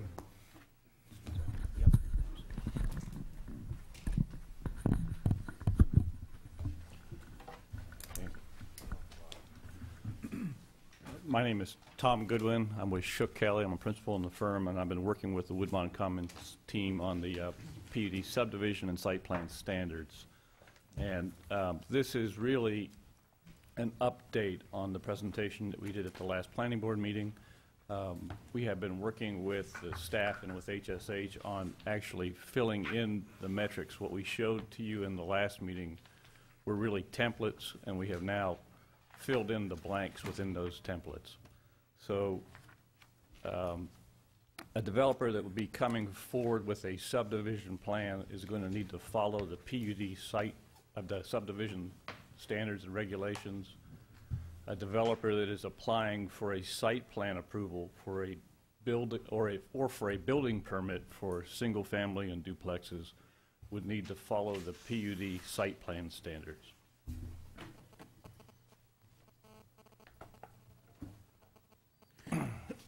So there are 3 components to the PUD regulations and standards. The first is governing the land use and open space. Those apply to the entire PUD. Those were described in the March 27th meeting. And we updated the tables, the use tables and the development tables in the last meeting. The second portion of the standards apply to the PUD sub-area and type standards. What you're going to see in the documents are composition principles and standards, subdivision standards, and site plan standards. The third are the detailed written standards, and those apply to the elements within Woodmont Commons, such as signage, lighting, landscaping, and parking. These will be discussed at a future meeting. So the principles and standards, which with each sub-area, there are 2 pages. The first page deals with the standards that apply to that sub-area, and the second page has the composition rules, the principles and standards. And what we have looked at with HSH are 2 sub-areas, WC1 and WC5. So WC1 is a central sub-area with residential, retail, commercial, and a mixed use of buildings. So similar to what we showed you in the last presentation, an example subdivision is shown so that you can see how the PUD subdivision standards and regulations apply. This is a look at the 2 cover pages that go along with each sub-area. On the left, the sub-area plans tell you what types of streets, what types of lots, what types of uses, et cetera, are allowed within the sub-area. And on the left, there are general rules and standards for the composition of that sub-area.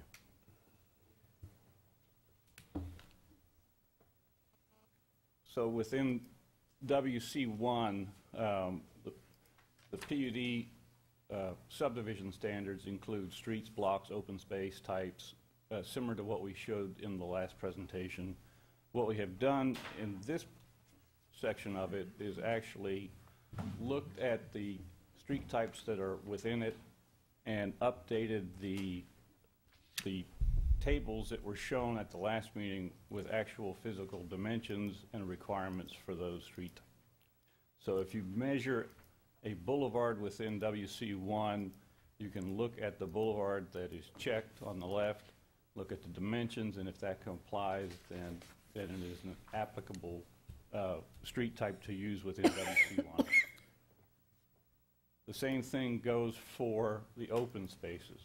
On the land use plan side of the equation, the land use plans will designate the open space types that will be located within WC1, and the subdivision submittal will identify the type of open space. And in this case, it's pointing to a square, and there is a corresponding standard that goes along with that that tells you what the rules are for that square.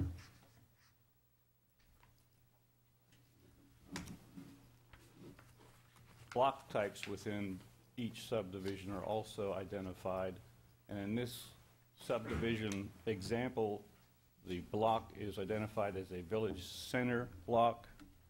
Again, within the standards, the village center block is described, including dimensions around the block.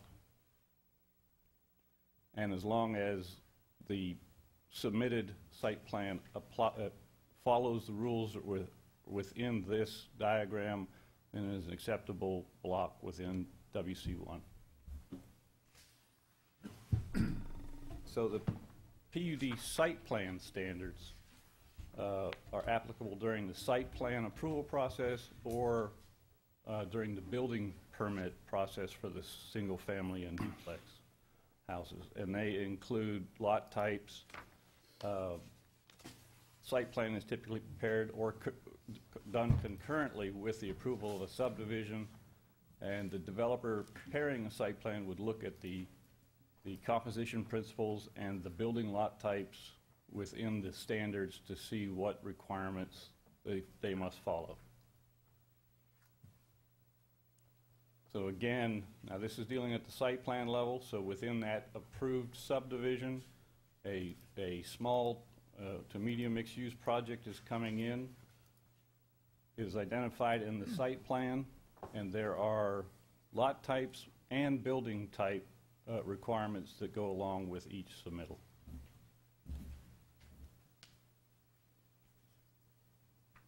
These are just some of the other examples of what we've been working with HSH on to develop.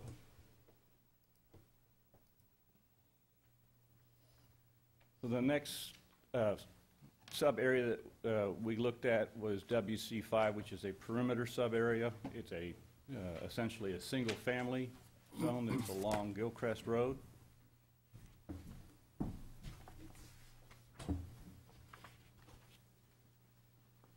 This is what would be shown with notations on the land use plan for that section. And again, very similar to what you saw in WC1, there are sub-area standards and there are composition principles and standards that go along with that. Now, within this, you'll see a much limited palette on what types of roads, what block types, and what types of uses can be used within WC5.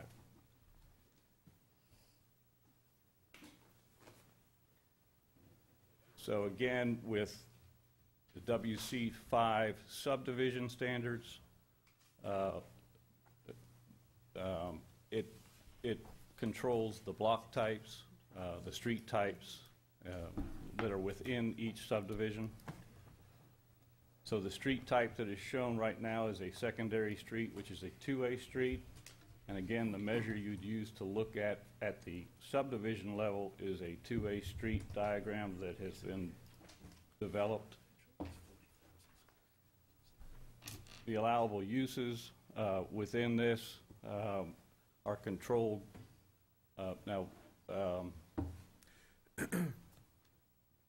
One of the things we do have within this subdivision is we have called for a perimeter buffer along Gilcrest Road. So that is shown on the land use plan.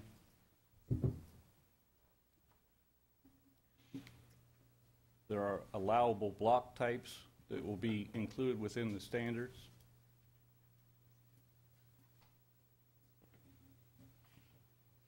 And then again, at the site plan level, there are building types and lot types, very similar to what we saw in WC1, that will be included within the standards that control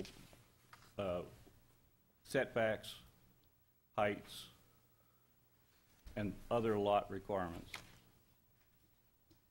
So within WC5, we have a single-family detached house that is permitted.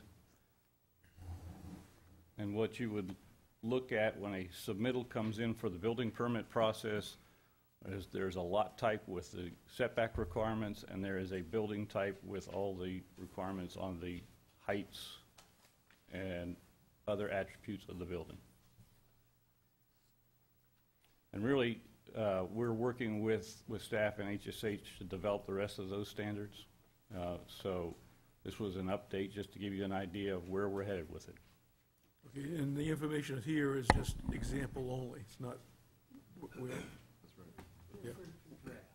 Yeah, this is the current draft, and we have actually worked on the dimensional standards and all that within this document. So this is what you're going to see for all of the sub areas and for all the lot types, all the building types, so that when a submittal comes in, you can look on the composition and standards pages to see if it's an allowed use, what streets are permitted, what block types you should use, and so it's a palette that is broken down by sub areas. Okay. Bless you. Any questions? Okay, we'll do our staff first. Nothing right now. Okay, John. Nothing right now. Okay, Ted, or Jane, anything? Yeah, we just want to mention that we did have a series of meetings with the development team, and I think that we are progressing as far as putting together the standards. We did expand the templates for street types and for building types and open space types, and we were sort of fleshing out the specific specifications for each different street type, open space, and building type. So I think the sampling that we're showing for very different districts, WC1 versus WC5, is good because it's really sort of both ends of the spectrum.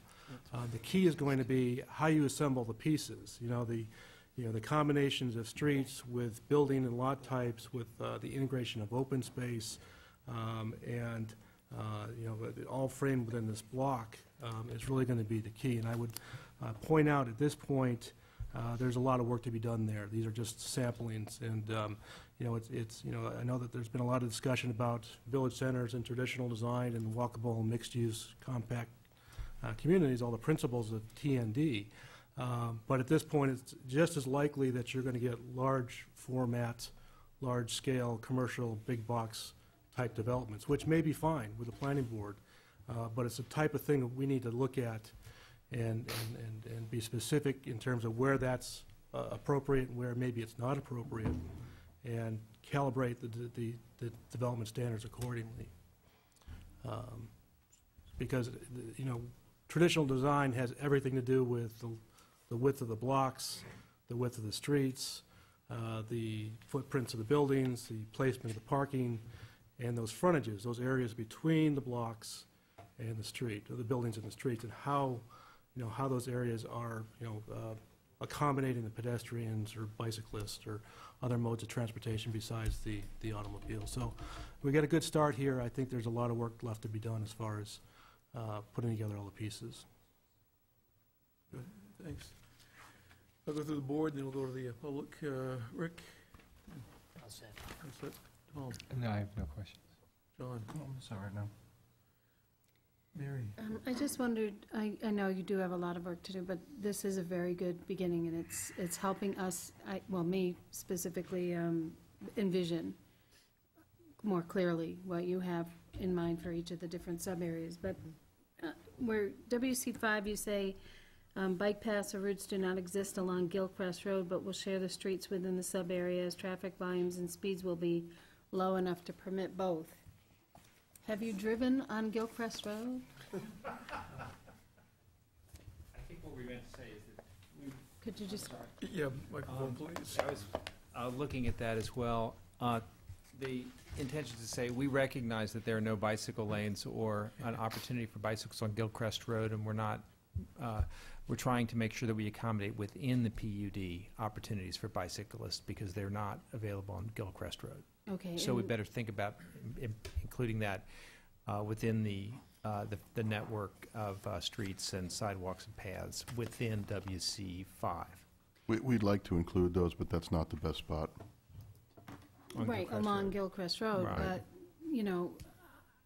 I'm not going to live in your subdivision, but I'd love to bike in your subdivision because it's gonna be gorgeous when it's done, but how do I get there if I can't access that through Gilcrest Road? I mean, I would hope that you would look at Gilcrest, say, we have this, we have other streets that we're gonna move traffic towards so that we will, lessen potentially the traffic on Gilcrest, and maybe make that a little less dangerous than it is right now.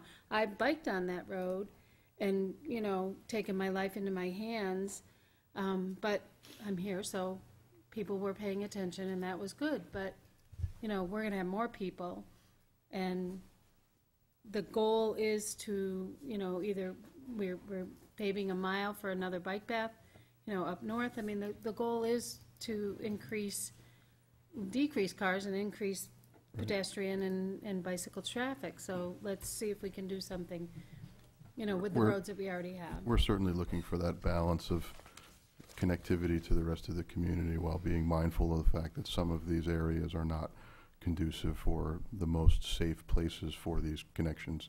And that's part of the challenge, is coming up with a framework that can allow for smart decisions that come later. So you guys are building the tunnel under 102, right, or the bridge over? That's a state road. Okay, thank you, that's all.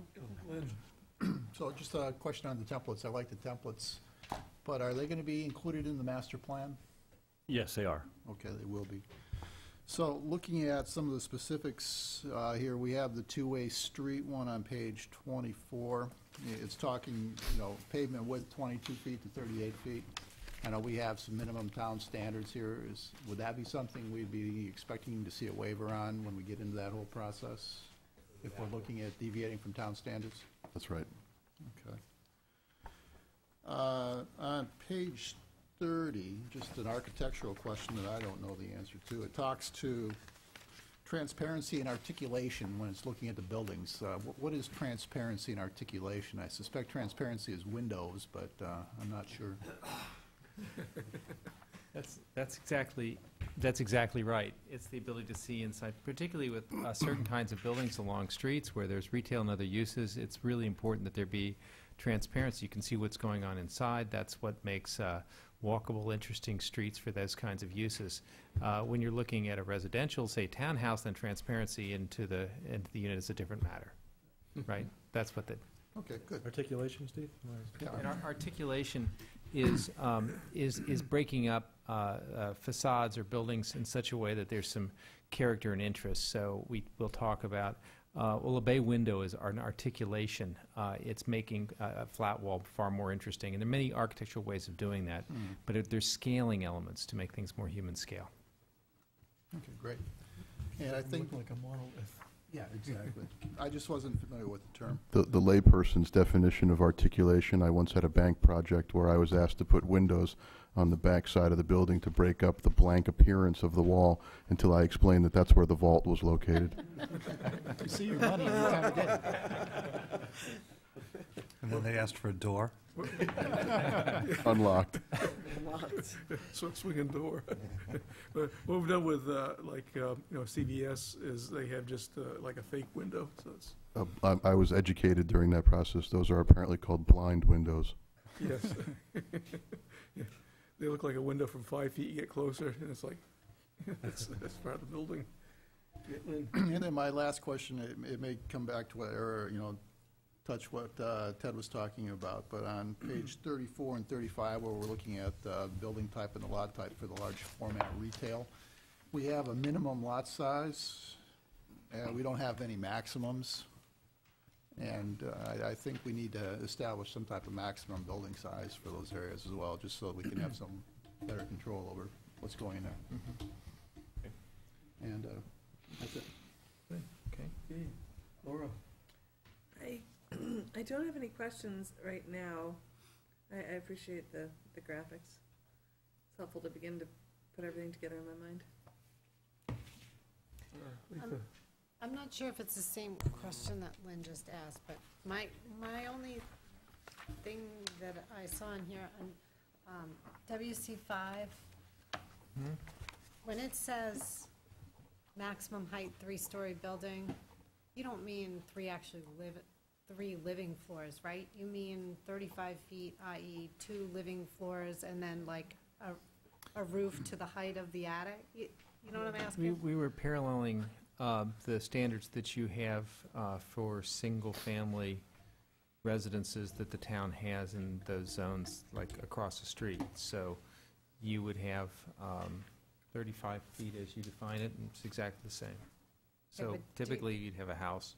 You would have some room up under the roof that would...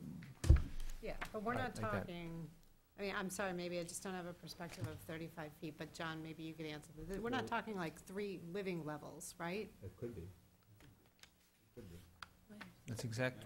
Could be a barn also. I mean, it's a standard across the street in that particular district. So. Okay, so that said then, with that clarification, in WC 5, if you're trying to fit in with the existing neighborhoods that abut that area, I don't see a 3-story building fitting in along that stretch. I think where you're having a problem though, Letha, is again, across the street, the maximum building height is 35 feet.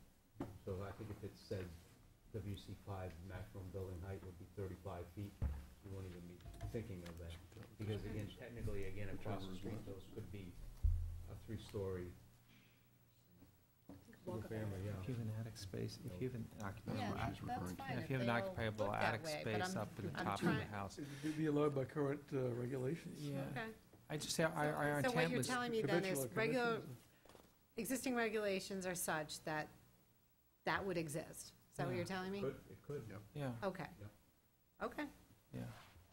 Then I Yeah, guess we're it's just trying to just do just But you my wouldn't- ability to envision. You would probably have, it would be an attic, apartment or an attic Yeah, the roof bedroom, line from the top. right? The roof line. Well, Yeah, like, I mean, like that's the fine. 3rd story I'm could be like a peaked roof, so you'd have, skylights and... just asking. Thanks. Okay, Maria?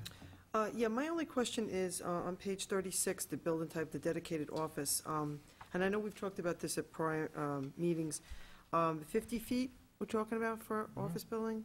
I think we talked about that could be 5 stories. Did we talk about that in the past? That be I up to think, 5 stories, I thought we spoke about? I think that was more of a question. I don't know that we're really programming for that. Okay, because I'm looking at, like, the character examples on page 37. Right. And when you look at the character example, and you talk about articulation, that has, to me, has a lot of articulation to it. It's got a lot of, highs and lows to it, and it doesn't look as gawky, I guess, of a building to me. That's one of the visions of a type of look for a 50-foot. It's representative, yeah. So, so 50-foot high, it could be for a building, For a commercial building. for a commercial building. Okay. And the number of stories varies quite a bit. The rule of thumb for office buildings is that, rule of thumb for years has been 12 feet floor to, what they call floor to floor. So at 50 feet, you get 4 floors at 48 feet. Right. Is it possible that someone could come up with a really cool scheme and somehow get a 10-foot floor to floor?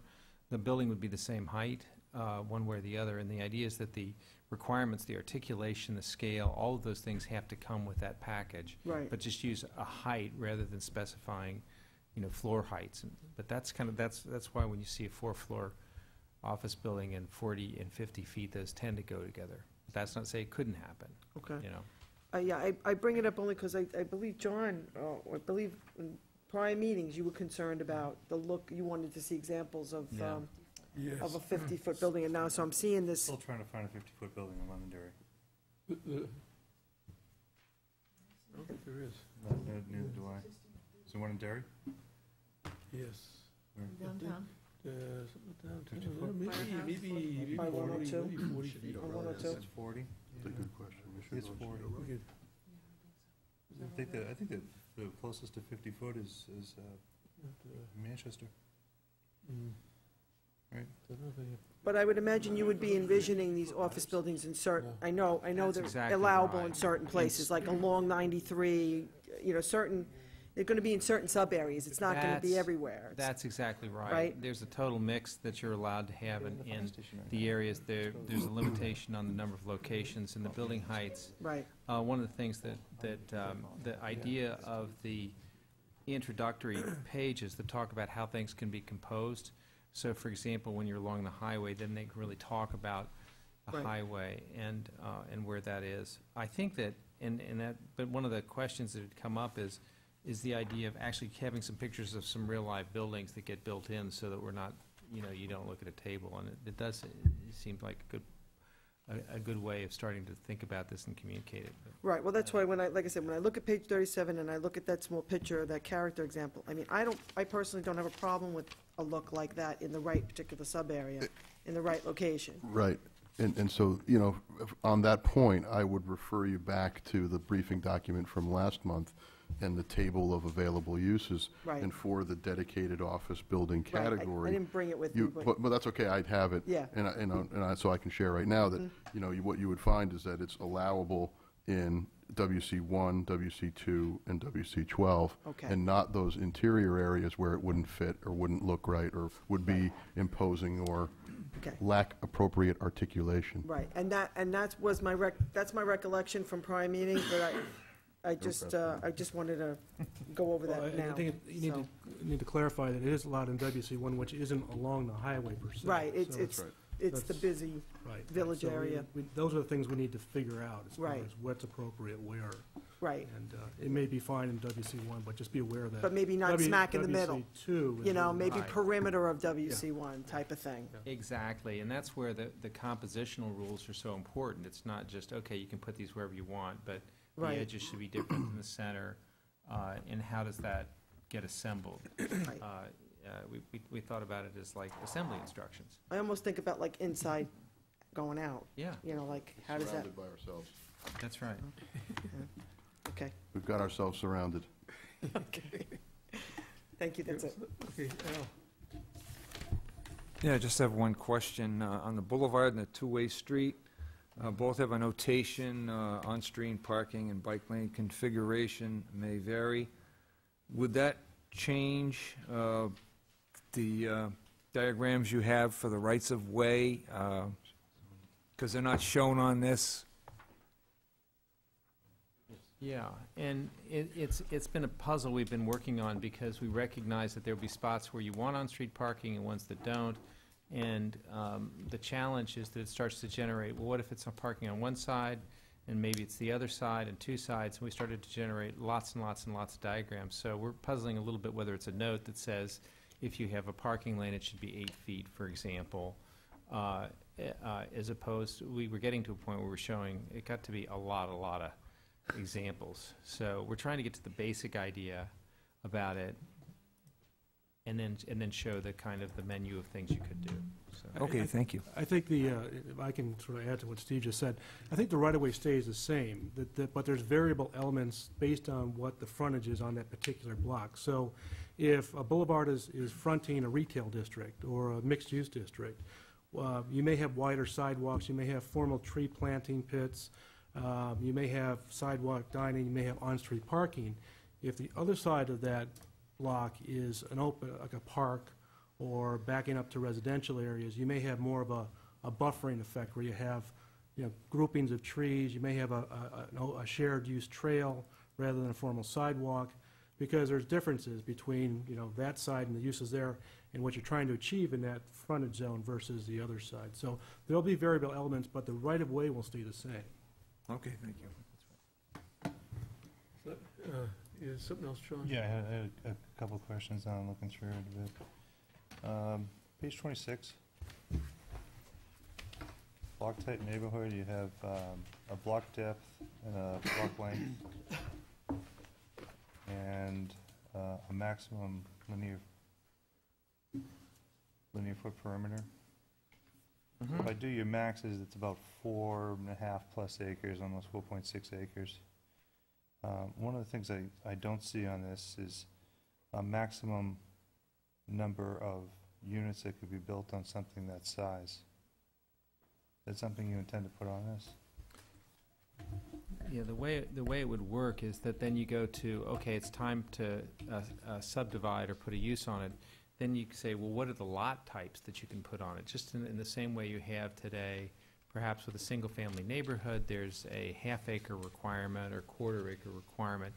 So then you refer to, well, what are the lots that you can put on that? And so, for example, if you wanted to do a single-family detached homes within that, then you would go, if you're in WC whatever, then you go to page 31 and say, well, how big do the lots need to be? How big and small can they be? Because they don't get too small, they don't get too big.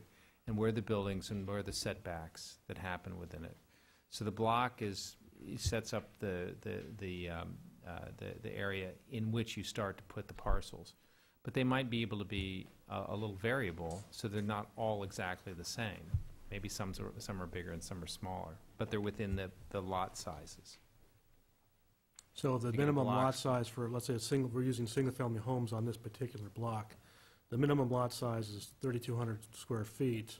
The minimum frontage width is 40 feet. So if the block is 500 feet long, then you'll get about 11 or 12 houses on that block. On one side? On one side, and then the So same 20 amount. 24 It's uniform, it'd be the same amount on the other side. 24 houses on 4.5 acres. Yeah. And if I look at the picture and the character example that you give on 31, that's what it would look like, the bottom picture. Could look like. No, that's right. an example, right? So Right, could it's a look good like. example of 24 homes. That's what that street would look like. Unfortunately, it looks a lot like where I grew up in Lowell, and if you've been to Lowell, this is not really that attractive. And the problem with this type of density is that there's no parking. So the question that I have is, what's that structure in the back when I have the property line and I have a building and a detached detached piece of building? What is that, a garage back there? Yeah. How do I get back there? Alley. So I have an alley between the two buildings, In and the a backyard. density that large, or with that amount of density. Yeah. Okay. as one scenario, yeah, the maximum scenario. It's a yeah. wonderful one. Okay, thank you. Probably a reminder, WC5, and probably also along the Gilchrest, and probably WC11 along part of Hovey, would be some apple trees. I mean, it's not indicated Right. in here, but we discussed that before, but not to lose sight of it, because we want to keep at least those areas with our apple tree heritage and everything. And probably building types, I would probably meet with the Heritage Commission, get some input from them, because that's their expertise. They tend to like colonial buildings, peaked roofs, traditional New England. But they're open to other ideas also. And then the question I had, this is in regards to parking, because it's on-street parking and everything, but with density, at what point are you going to need a parking garage or a parking facility? Is there like a formula how that is determined and where it would be located? Right within proximity where it's needed anyway. As far as a parking garage goes, if you were, depending upon how development got clustered in WC1, WC2, and WC12, where you've got mixed use and a bunch of things, parking structures could occur, would not necessarily have to occur, depending. There's no necessity, depending upon how it works, but if there were opportunities and advantages to compact the development, is the advantage of more open space, for example, to do that, there will be building standards specifically for parking structures and how they get incorporated into development as a whole. So you could make it look like a nice cow barn or something, and there's a parking facility. That's right, and it'll be articulated too, I'm pretty sure. But yeah, but I think that we want to be paying a lot of attention to that. Well, and actually, could occur. there were parking structures in the video that we showed in the last presentation, and they were all located behind the buildings. Yes. Yeah. So, So, yeah. Either hide them or camouflage them. So there's still a continuity of the architecture and everything. Right. Yeah. Okay, anyone from the public with Jack? You beat you, Ian.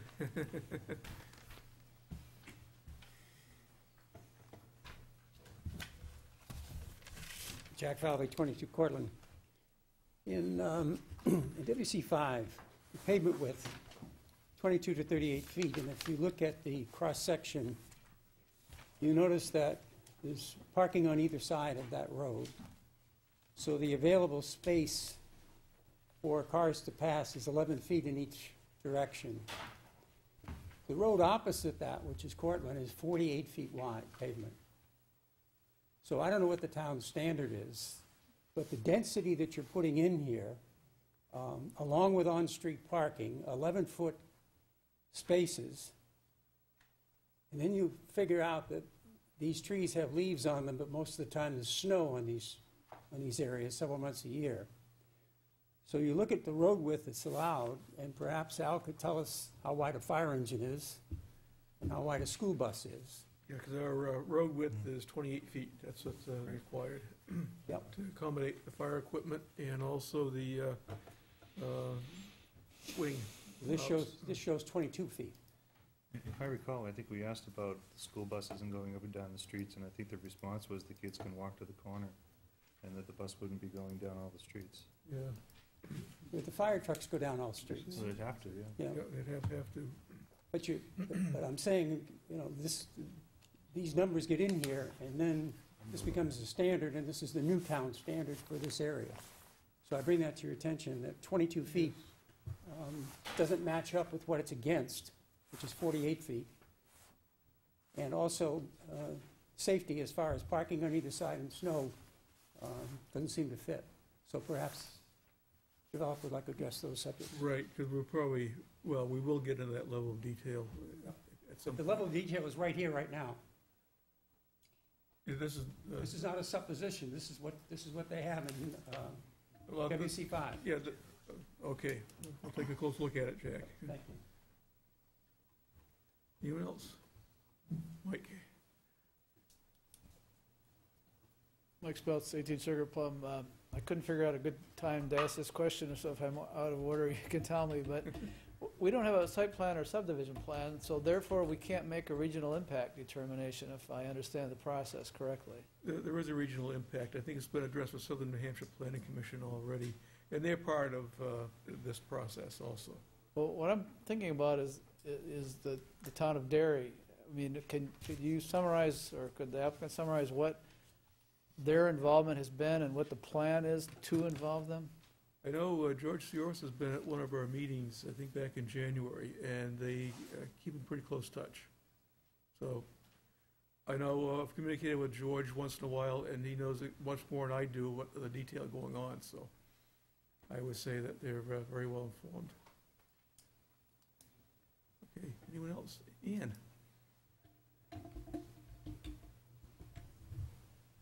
Excuse me if I just have some mixed questions here, but they're just questions I had. The winter, will there be on-street parking in winter? Because I know Manchester, they have, during snowstorms, have winter snow alerts, and they don't allow parking on the streets. We do in town also. Right. So what happens to all the cars that are from the residents that are parked on the street during the winter? Where do they go? I think it's probably under consideration, probably not at this point.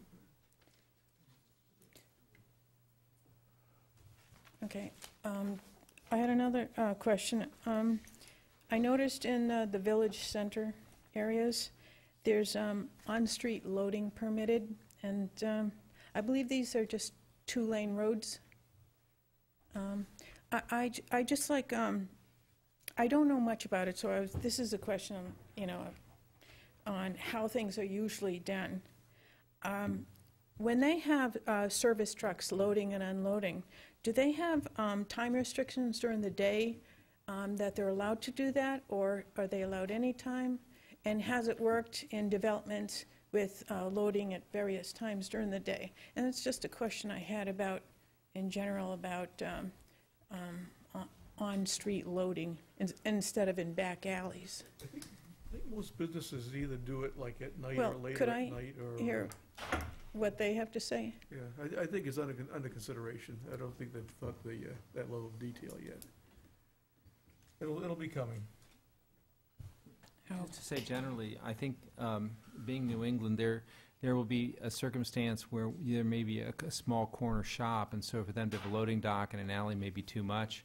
And for larger buildings that have quite a bit of deliveries, it'll be a different circumstance. So we need to have an approach that looks at good, solid, common sense solutions, but that there needs to be provision for loading spaces and thought about that in advance so that when site plans come to you, there's guidance. Yeah, we got something to That's go right. by. I have also one question on what is defined as an encroachment. Would porches be an encroachment? Yes. They would be. Would porches be They can go allowed? into the front yard setback, yes. They can go into the setback, To a so certain if, degree, yeah. is there any maximum amount or anything? Yeah, I think it's, generally speaking, it would be like 10 feet from the sidewalk. Okay. Would that be a proportion of, is there any maximum proportion that they can go into that setback? If you like have a 10-foot setback and, You'd have to set the building further back and then put the porch in front of it. But there's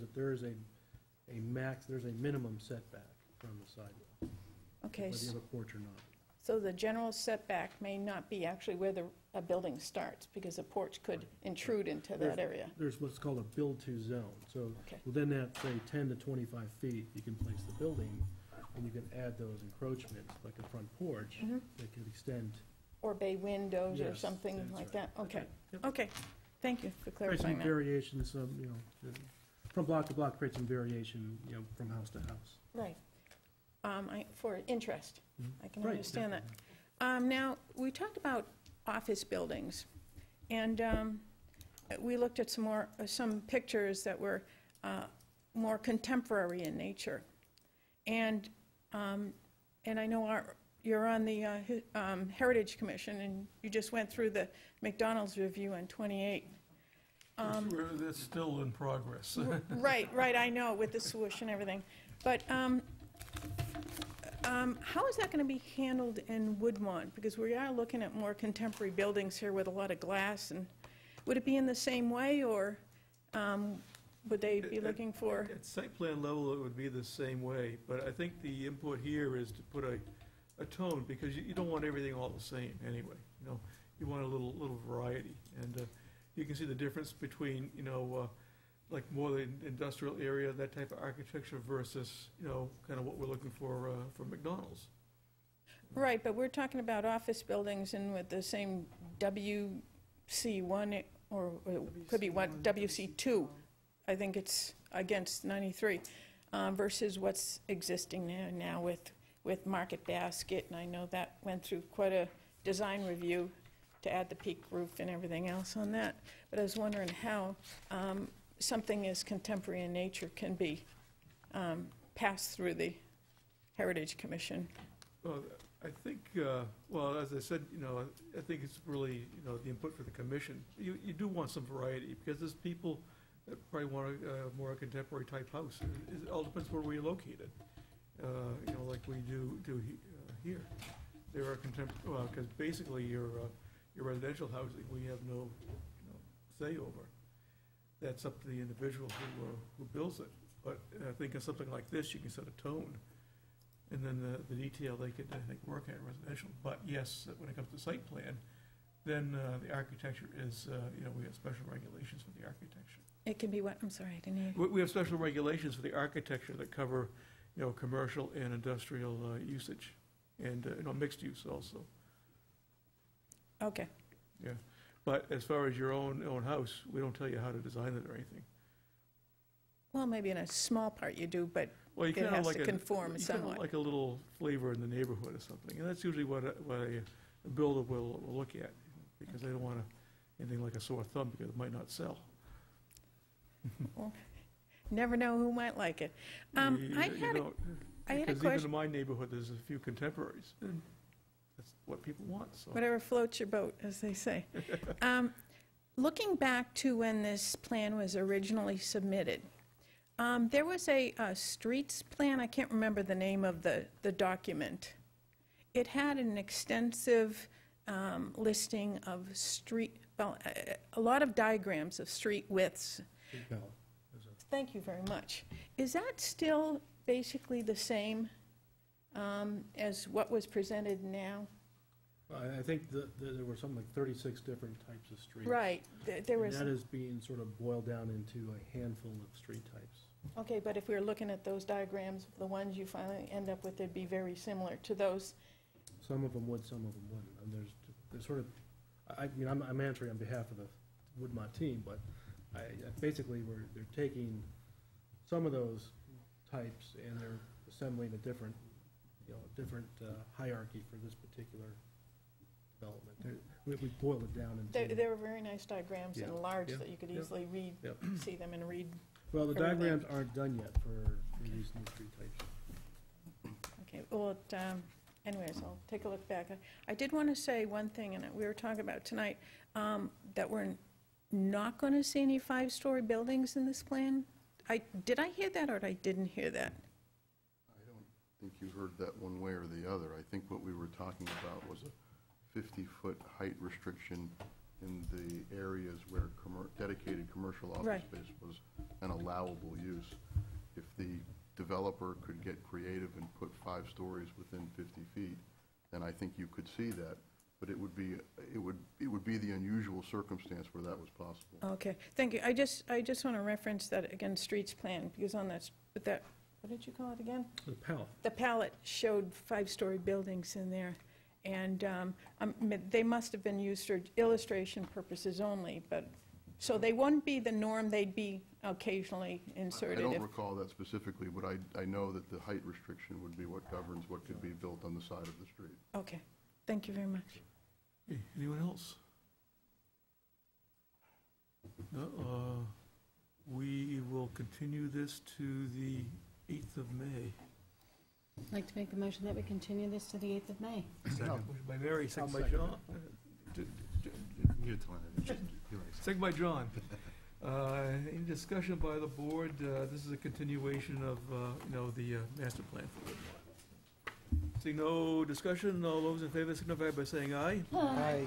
Those opposed say nay. Abstentions show as affirmative. And this public hearing is continued to May 8th, 7 PM, right here. This is the only official notice. Motion to adjourn. I have a question first, Mr. Chairman. The town calendar on the website has a tentative meeting scheduled for April 24th. I don't see a need for that meeting at this point in time, but I just want to confirm that with everybody. The applicant is certainly not asking to be heard that evening. That's school vacation week, first and foremost. Yeah. So it might be appropriate to remove it from the website? Great, thank you. Yes. I think, in fairness, I think it was a concept that was reserved well before we got into the detail. I agree. And it's just not necessary at this point in the sequence, and interfering with vacation week, it doesn't make any sense either. Okay. Man. So there's no meeting scheduled for the 24th. Everyone's going to enjoy their vacation.